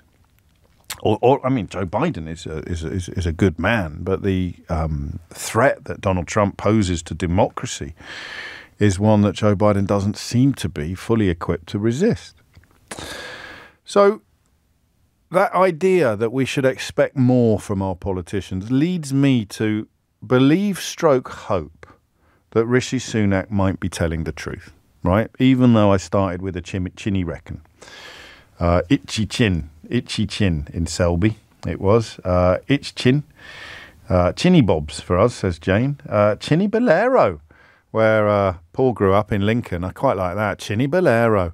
Quite a few more. Jimmy Hill or just the beard, says Dave. And we used to say chinny in the Fens. That's enough chins now. Thank you very much. Itchy beard. Last one from Bromsgrove. So I don't apologise for this, and I do want to stay the same. I want to be a person who thinks that a Prime Minister would not tell rather obvious fibs about his WhatsApp messages. Do you think he's telling the truth? 03456060973. Bearing in mind, he was the holder of one of the highest offices in the land. He was Chancellor of the Exchequer. He could have asked his neighbour, Boris Johnson, for help with his WhatsApp, because Boris Johnson famously had technology lessons from Jennifer Arcuri. So Boris Johnson has lost his WhatsApp messages, and Rishi Sunak has lost his WhatsApp messages. As far as I'm aware, every single other witness called by the inquiry has been able to produce their WhatsApp messages. That includes Simon Case, the Cabinet Secretary, who is too poorly even to give evidence. We wish him a speedy recovery. But the idea that the two... Because as I say these words out loud, it feels quite important to me that the two most senior generals during this period of unprecedented national peril have somehow both managed to lose their communications with each other and with others. Both of them. I mean, one looks like an accident. What the hell I'm thinking of Lady Bracknell's handbag now. Two looks like to lose one child, or I forget exactly what the line is. One looks like a misfortune, right? Two looks like a conspiracy. The two most senior members of the government during a period of absolutely unprecedented national peril, a man who, of course, prides himself on his facility with San Francisco tech culture, who prostrated himself, metaphorically speaking, at the feet of the ogre Elon Musk not long ago for reasons that remain absolutely impenetrable to me and you and anybody else paying attention, probably him in retrospect. The idea that Rishi Sunak, wannabe tech bro and almost a billionaire, would be defeated by the complexities of keeping WhatsApp messages seems to me to be a little bit chinny reckon. But I want it to be true, because the alternative is horrible. The alternative is bleak. The alternative, in Johnson's case, is very easy to believe. Boris Johnson claimed he'd lost his WhatsApp messages, but he was claiming 10 minutes ago that he couldn't remember who paid for the refurbishment of his own flat until the WhatsApp messages turned up, and his then was it his cabinet secretary or his ethics advisor? I think it was his ethics advisor. It was one of the things that contributed to his decision to resign. That was Boris Johnson's second ethics advisor. The first one resigned in protest over Boris Johnson's complete lack of ethics regarding Priti Patel being a bully. Well, first of all, do you think he's telling the truth? And then second of all, drawing on your tech expertise, is it feasible that his WhatsApp messages would be completely, I like this word, I think I might have just invented it, irretrievable? Is that a word? Irretrievable? Jolly well should be. Hit the numbers now, you will get through. 0345 6060 973. And I don't have a question on this big issue. I mean, how significant is it? I don't know. But Boris Johnson and Rishi Sunak both claiming that they have mysteriously and unintentionally mislaid their private communications with each other and senior colleagues. I am actually just going to ask you whether you buy it. And if not, why not? It's 12:17. James O'Brien on LBC. James O'Brien on LBC. It is 20 minutes after 12. Nicola Sturgeon had questions to answer as well, didn't she, on this? Refusing to confirm or deny the allegations that she deleted some or all of her WhatsApp messages during the COVID pandemic. Her successor as First Minister, Humza Yousaf, actually added to pressure on Sturgeon by saying publicly he'd kept all his WhatsApp messages and was providing them to the UK inquiry. But the question of whether or not you can accidentally lose them, I can see how you could deliberately lose them, but Sunak and Johnson both claiming that they accidentally lost them. What do we think of that? Susan's in Croydon. Susan, what do you think? Well, let's put aside the fact that Boris Johnson is a proven, multiple times liar. Okay. And let's put aside the fact that Rishi Sunak plays fast and loose with the truth. Okay. And let's just deal with the fact that it is really... I'm not a technophobe. I'm sorry, I am a technophobe. I don't like technology and that sort of thing. Make your mind up. But I'm not particularly tech savvy, yeah? But I have changed my phone multiple times during the same period, and at no time did I actually lose any of my messages. Really? So you swap your SIM card, turned it on, and you logged on an app. Downloaded WhatsApp, and it was there. And it was there, and it was really, I mean, to be doubly sure, because I didn't want to lose my messages. I actually, I knew it was simple, but because I actually just changed my phone in September, and I went into Curry's, got my phone, and I said, guys, can you just help me do this? And it took an hour, just the time going over half an hour to an hour, and it was literally press this button, press that button, boom, it was all there. So it's really simple, and you're telling me that the Prime Minister and the Chancellor of the Exchequer can't do that with all of the resources at their disposal. So in my view, the only way that you could lose your WhatsApp messages is if you actively did something to do that. And I think they have the incentive. If you think about like a trial, what's their motive? Well, their motive is hiding the things they don't want to get out. So for example, the stuff that has got out is bad enough, but we are being asked to believe that of all the people required to give evidence to the COVID inquiry, the only two who have accidentally lost tranches of WhatsApp exchanges from the earliest days of this period of unprecedented national peril were the two people in charge of everything. Exactly. So it's not credible. It's not credible. They've treated us. They've treated us like they basically treated with the British public with contempt by telling us, "Oh no, there were no parties. We didn't have any parties." Yeah, and they said that with the same straight face that they're telling us that they accidentally lost their messages. There's just no way. It's not credible. I'm not sure. I am calling each of them a liar. Well, good luck. I say good luck. I mean, it's perfectly reasonable, given the evidence that you've provided. But as you say, you are a technophobe, and therefore perhaps somebody a little bit more technophile can fill us in on how plausible it is. Because, look, coincidences happen. They do exist. The greatest detectives, of course, never trust them. But they do occur, and the two men, most senior officially, because of course Dominic Cummings was unofficially, I think, more powerful than either of them. But he's fronted up all his WhatsApp messages. They read a bit, they were very fruity, read a bit like Viz Comic in places. He used so much foul language. But the idea that the two people in charge during a period of unprecedented national peril have both mysteriously managed to lose their WhatsApp messages. What do you reckon? Dames is in Holmes. See, I just mentioned detective. He's in Holmes Chapel. What would you like to say, David? Daniel? Sorry? Daniel. Hi, James. How are you doing? Very Okay, well, Daniel. mate. Yeah, good. Yeah, Daniel. Excellent. Got it. That's okay. So I can sort of, I've switched my phones a few times over the past few years, and I can sort of fairly definitively tell you what happens when you switch your phone. So if you go from an iPhone to an iPhone, it prompts you to say, do you want to restore your messages from iCloud? Yeah. Now, that's also true on Android. If you go from an Android to an Android, you get the option to restore your messages from Google Drive. Yeah. Now, up until about 6 months ago, though, if you were going from an iPhone to an Android or an Android to an iPhone, actually you couldn't transfer your messages. So it is plausible that someone who's switched their phones. But if I've still got my old phone.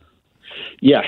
So I was going to come on to that. So if, say, Rishi's gone from an Android phone to an iPhone, if you really wanted to get those messages, you just need to get any Android phone, log into his WhatsApp on there, and you'll be able to download them from Google Drive. And what about on your computer? Can you not? Because I've got WhatsApp. It has to be near my phone, doesn't it? WhatsApp to work. So if I change phone and go back to my laptop and go on WhatsApp on my laptop, what am I going to get then?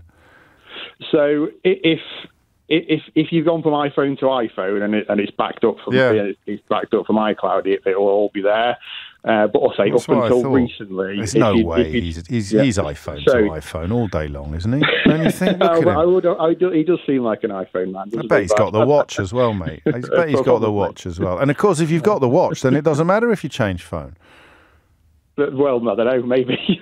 But the point is, I suppose, really, is that you can opt out of that, so it will back up automatically to either iCloud or Google Drive, but you can go and switch that off. But there's a quick 1-2 of questions here that you ask yourself as Chancellor of the Exchequer during a period of unprecedented national peril, when you see the prompt asking you if you want to save messages that will detail the exchanges you were having with your closest colleagues in government, you'd say, yes, unless being called, you didn't want them backed up.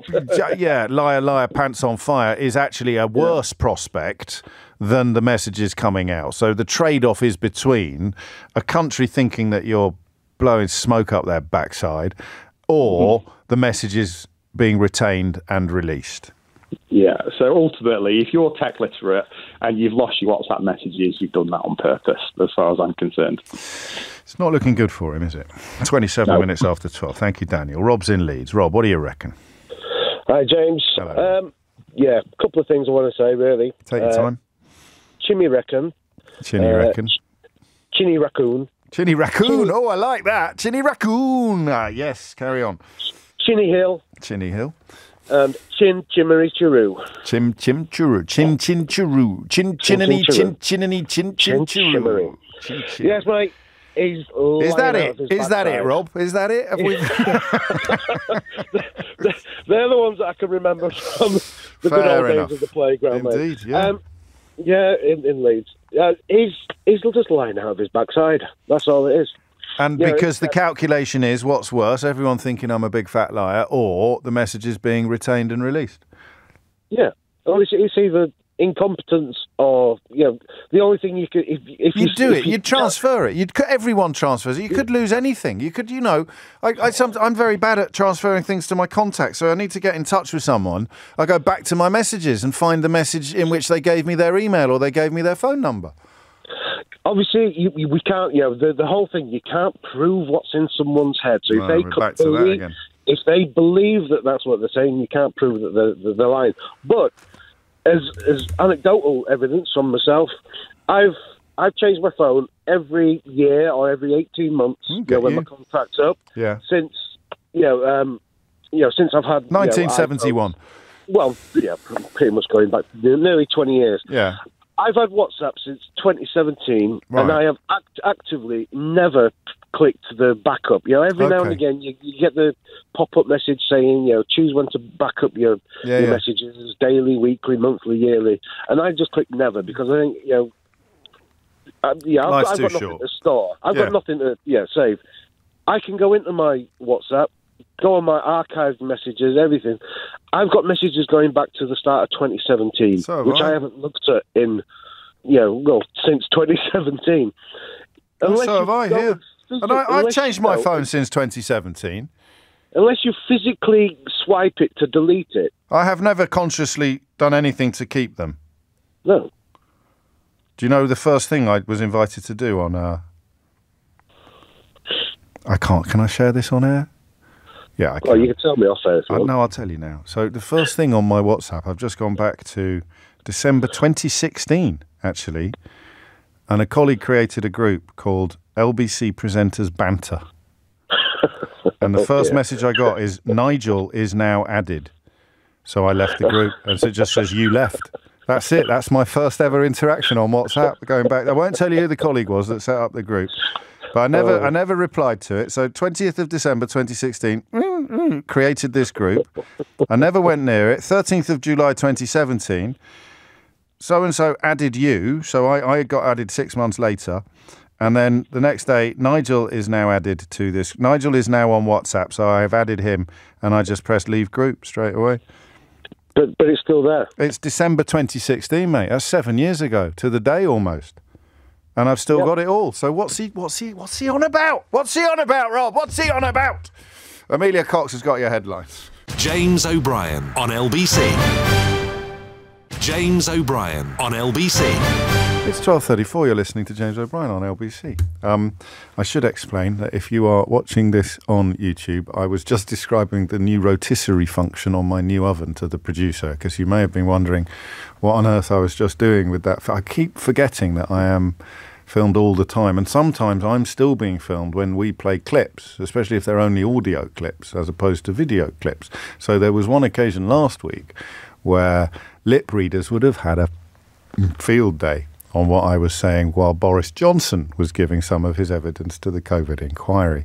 I mention this partly by way of a heads up if you are going to be following events on the YouTube channel, and partly to warn Charlotte Lynch that she too is currently on camera as she prepares to talk us through Rishi Sunak's evidence to the said COVID inquiry. Thank you very much, James. The WhatsApp messages that we've been discussing was the first thing that he was asked about. Of course, Rishi Sunak saying that he changed his phone so many times, has changed his phone so many times since then. Of course, he's since become Prime Minister, that they are irretrievable, and nobody told him at the time that he should probably keep them, because some of the most crucial decisions ever made in the history of this country were being taken, as we have seen throughout this inquiry, and a lot of the time discussed on WhatsApp.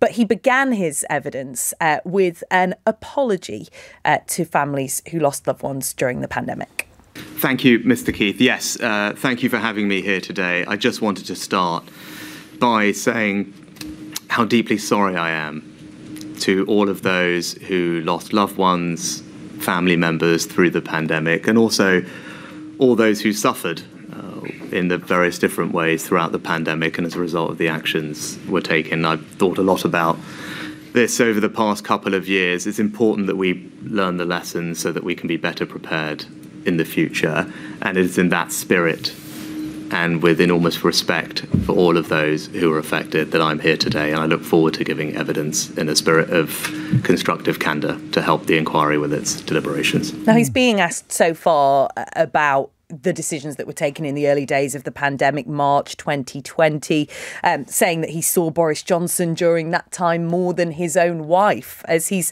surprisingly, I think, defended the Prime Minister's approach and the government around him. He's been given ample opportunity to criticise, or even, just slightly give his own impression of Boris Johnson's administration, the people around him. But all he's been saying is, all I know is that I was given really good opportunities to provide my advice, as was my job as Chancellor, present the economic arguments for and against certain measures that were being taken. I had good access to the Prime Minister, and I went away and did my job and didn't see any of that. Hugo Keith Casey then put it directly to him about the evidence that's been given during the inquiry, that there was this toxic culture within Downing Street. Were you aware that his closest advisors had seemingly unanimously taken the view that there was a lack of efficiency?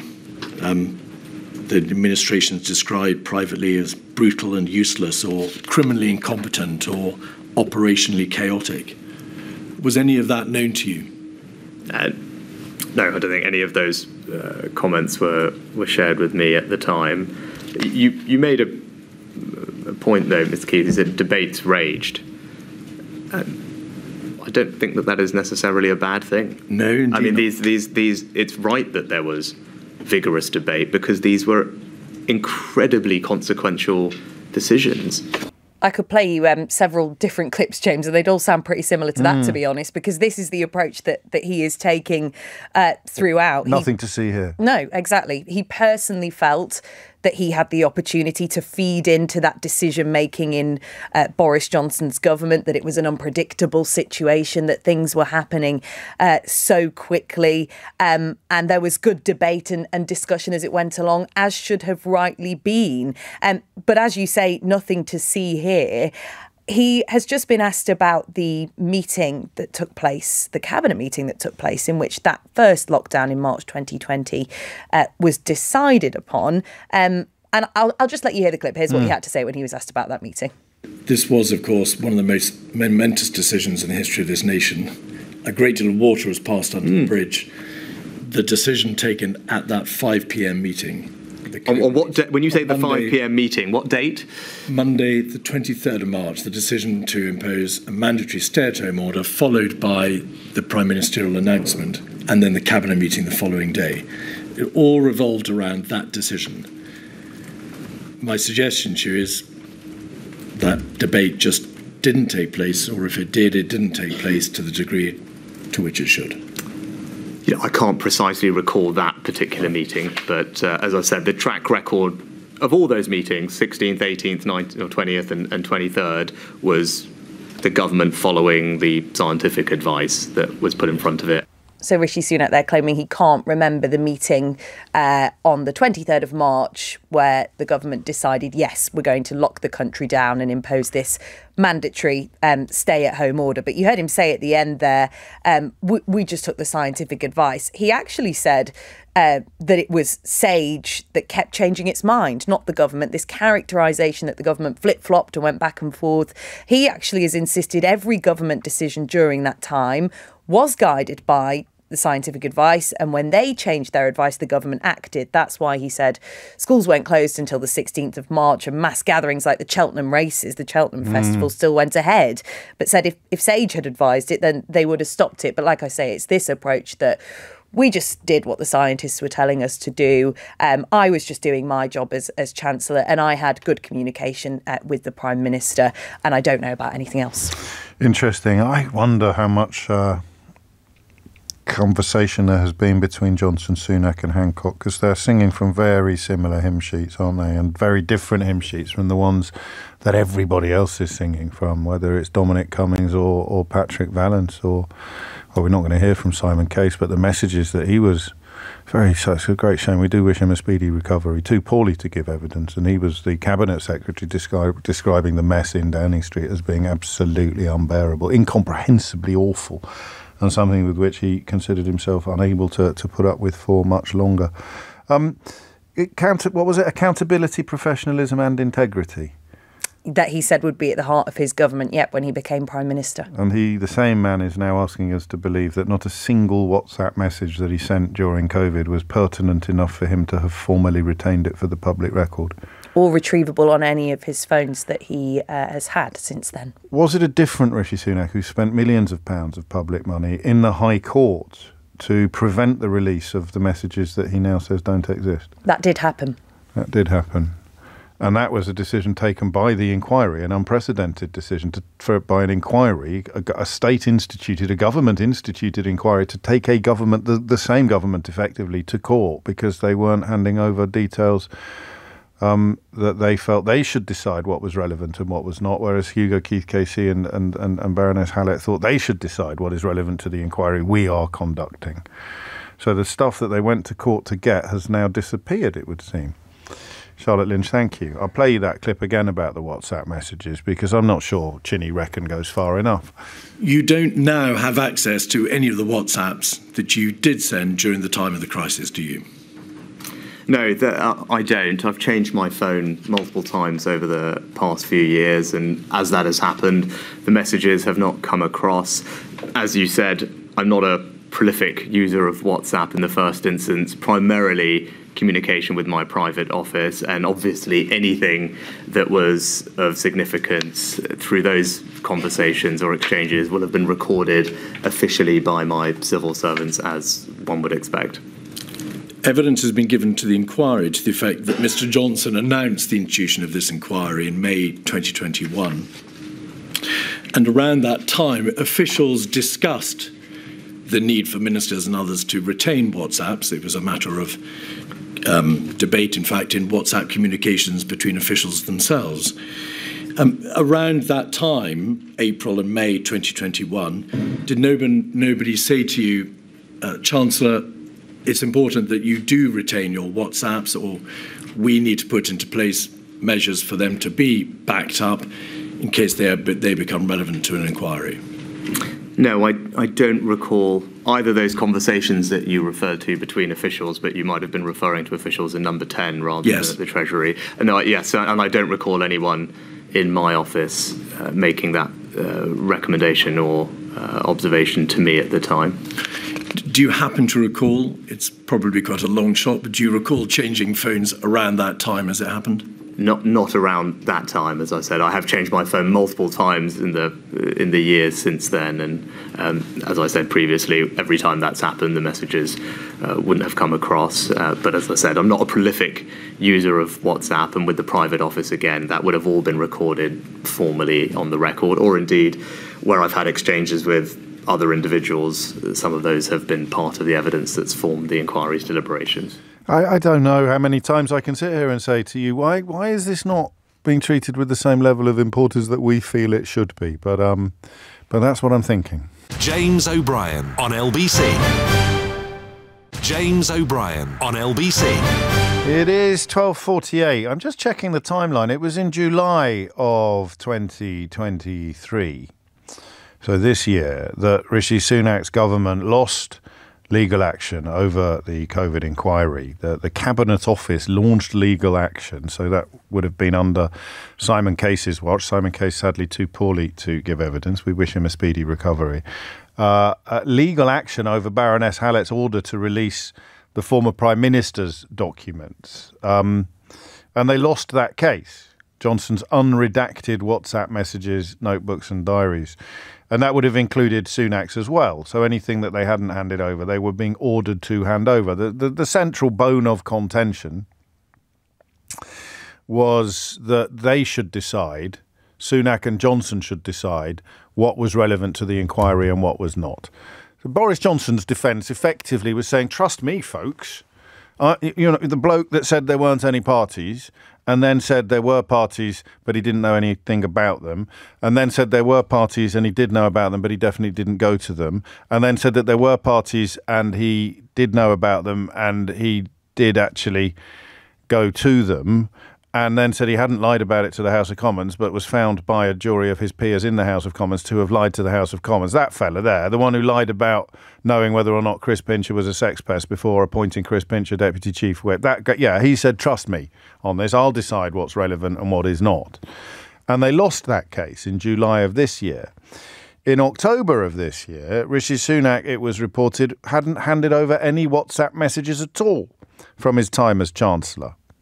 And yet, because he said he'd changed phones several times and failed to back them up. And yet I am mildly confident that I have never consciously backed anything up on my phone, which I've definitely changed a few times since 2016. And I can find messages on my WhatsApp from 2016 when I didn't even really use it. 12:50 is the time. So what do you think's going on here? David's in Aberdeen. David, what would you like to say? Good afternoon, James. Well, I started off with one point, and sort of I'm going to go into another in a minute, which is quite important. But fantastic. Just on a sheer technical level, yes. In my understanding of WhatsApp, it's linked to your number, not to your phone. Yes, of course. So if you stop using that number, even and my other understanding is that number has to be connected to the network for WhatsApp to work at all, even on WhatsApp web on your browser. So I could sort of understand possibly if you ditch your number completely, how all those associated messages might disappear. But that's easily checked, isn't it? He hasn't claimed he's changed his number, and that would be very, very easily checked by any lobby journalist in the country. I think he has claimed to change his number, because wasn't it the case that his number was public knowledge and he was obliged to change his number? That was Boris Johnson. Yes, I'm sorry. I beg your pardon. I thought you were talking about Rishi Sunak. Yeah. No. I can understand that, because I've come in partway through the conversation. No, I know it's about Rishi. I know it's about Sunak's evidence today. Johnson, I could sort of get that. Look, I'm not his defender here. In fact, what I want to know is, I was a civil servant during all this time, during the COVID period. I retired last year. We, as civil servants, were issued with government equipment. That's a PC or a computer, and a government phone. And we were only allowed to communicate via those government devices, and we could not install any non-government software on anything, on the laptop or on the phone. So my question is, I haven't heard anybody ask yet, why were they using WhatsApp in the first place, and on what device?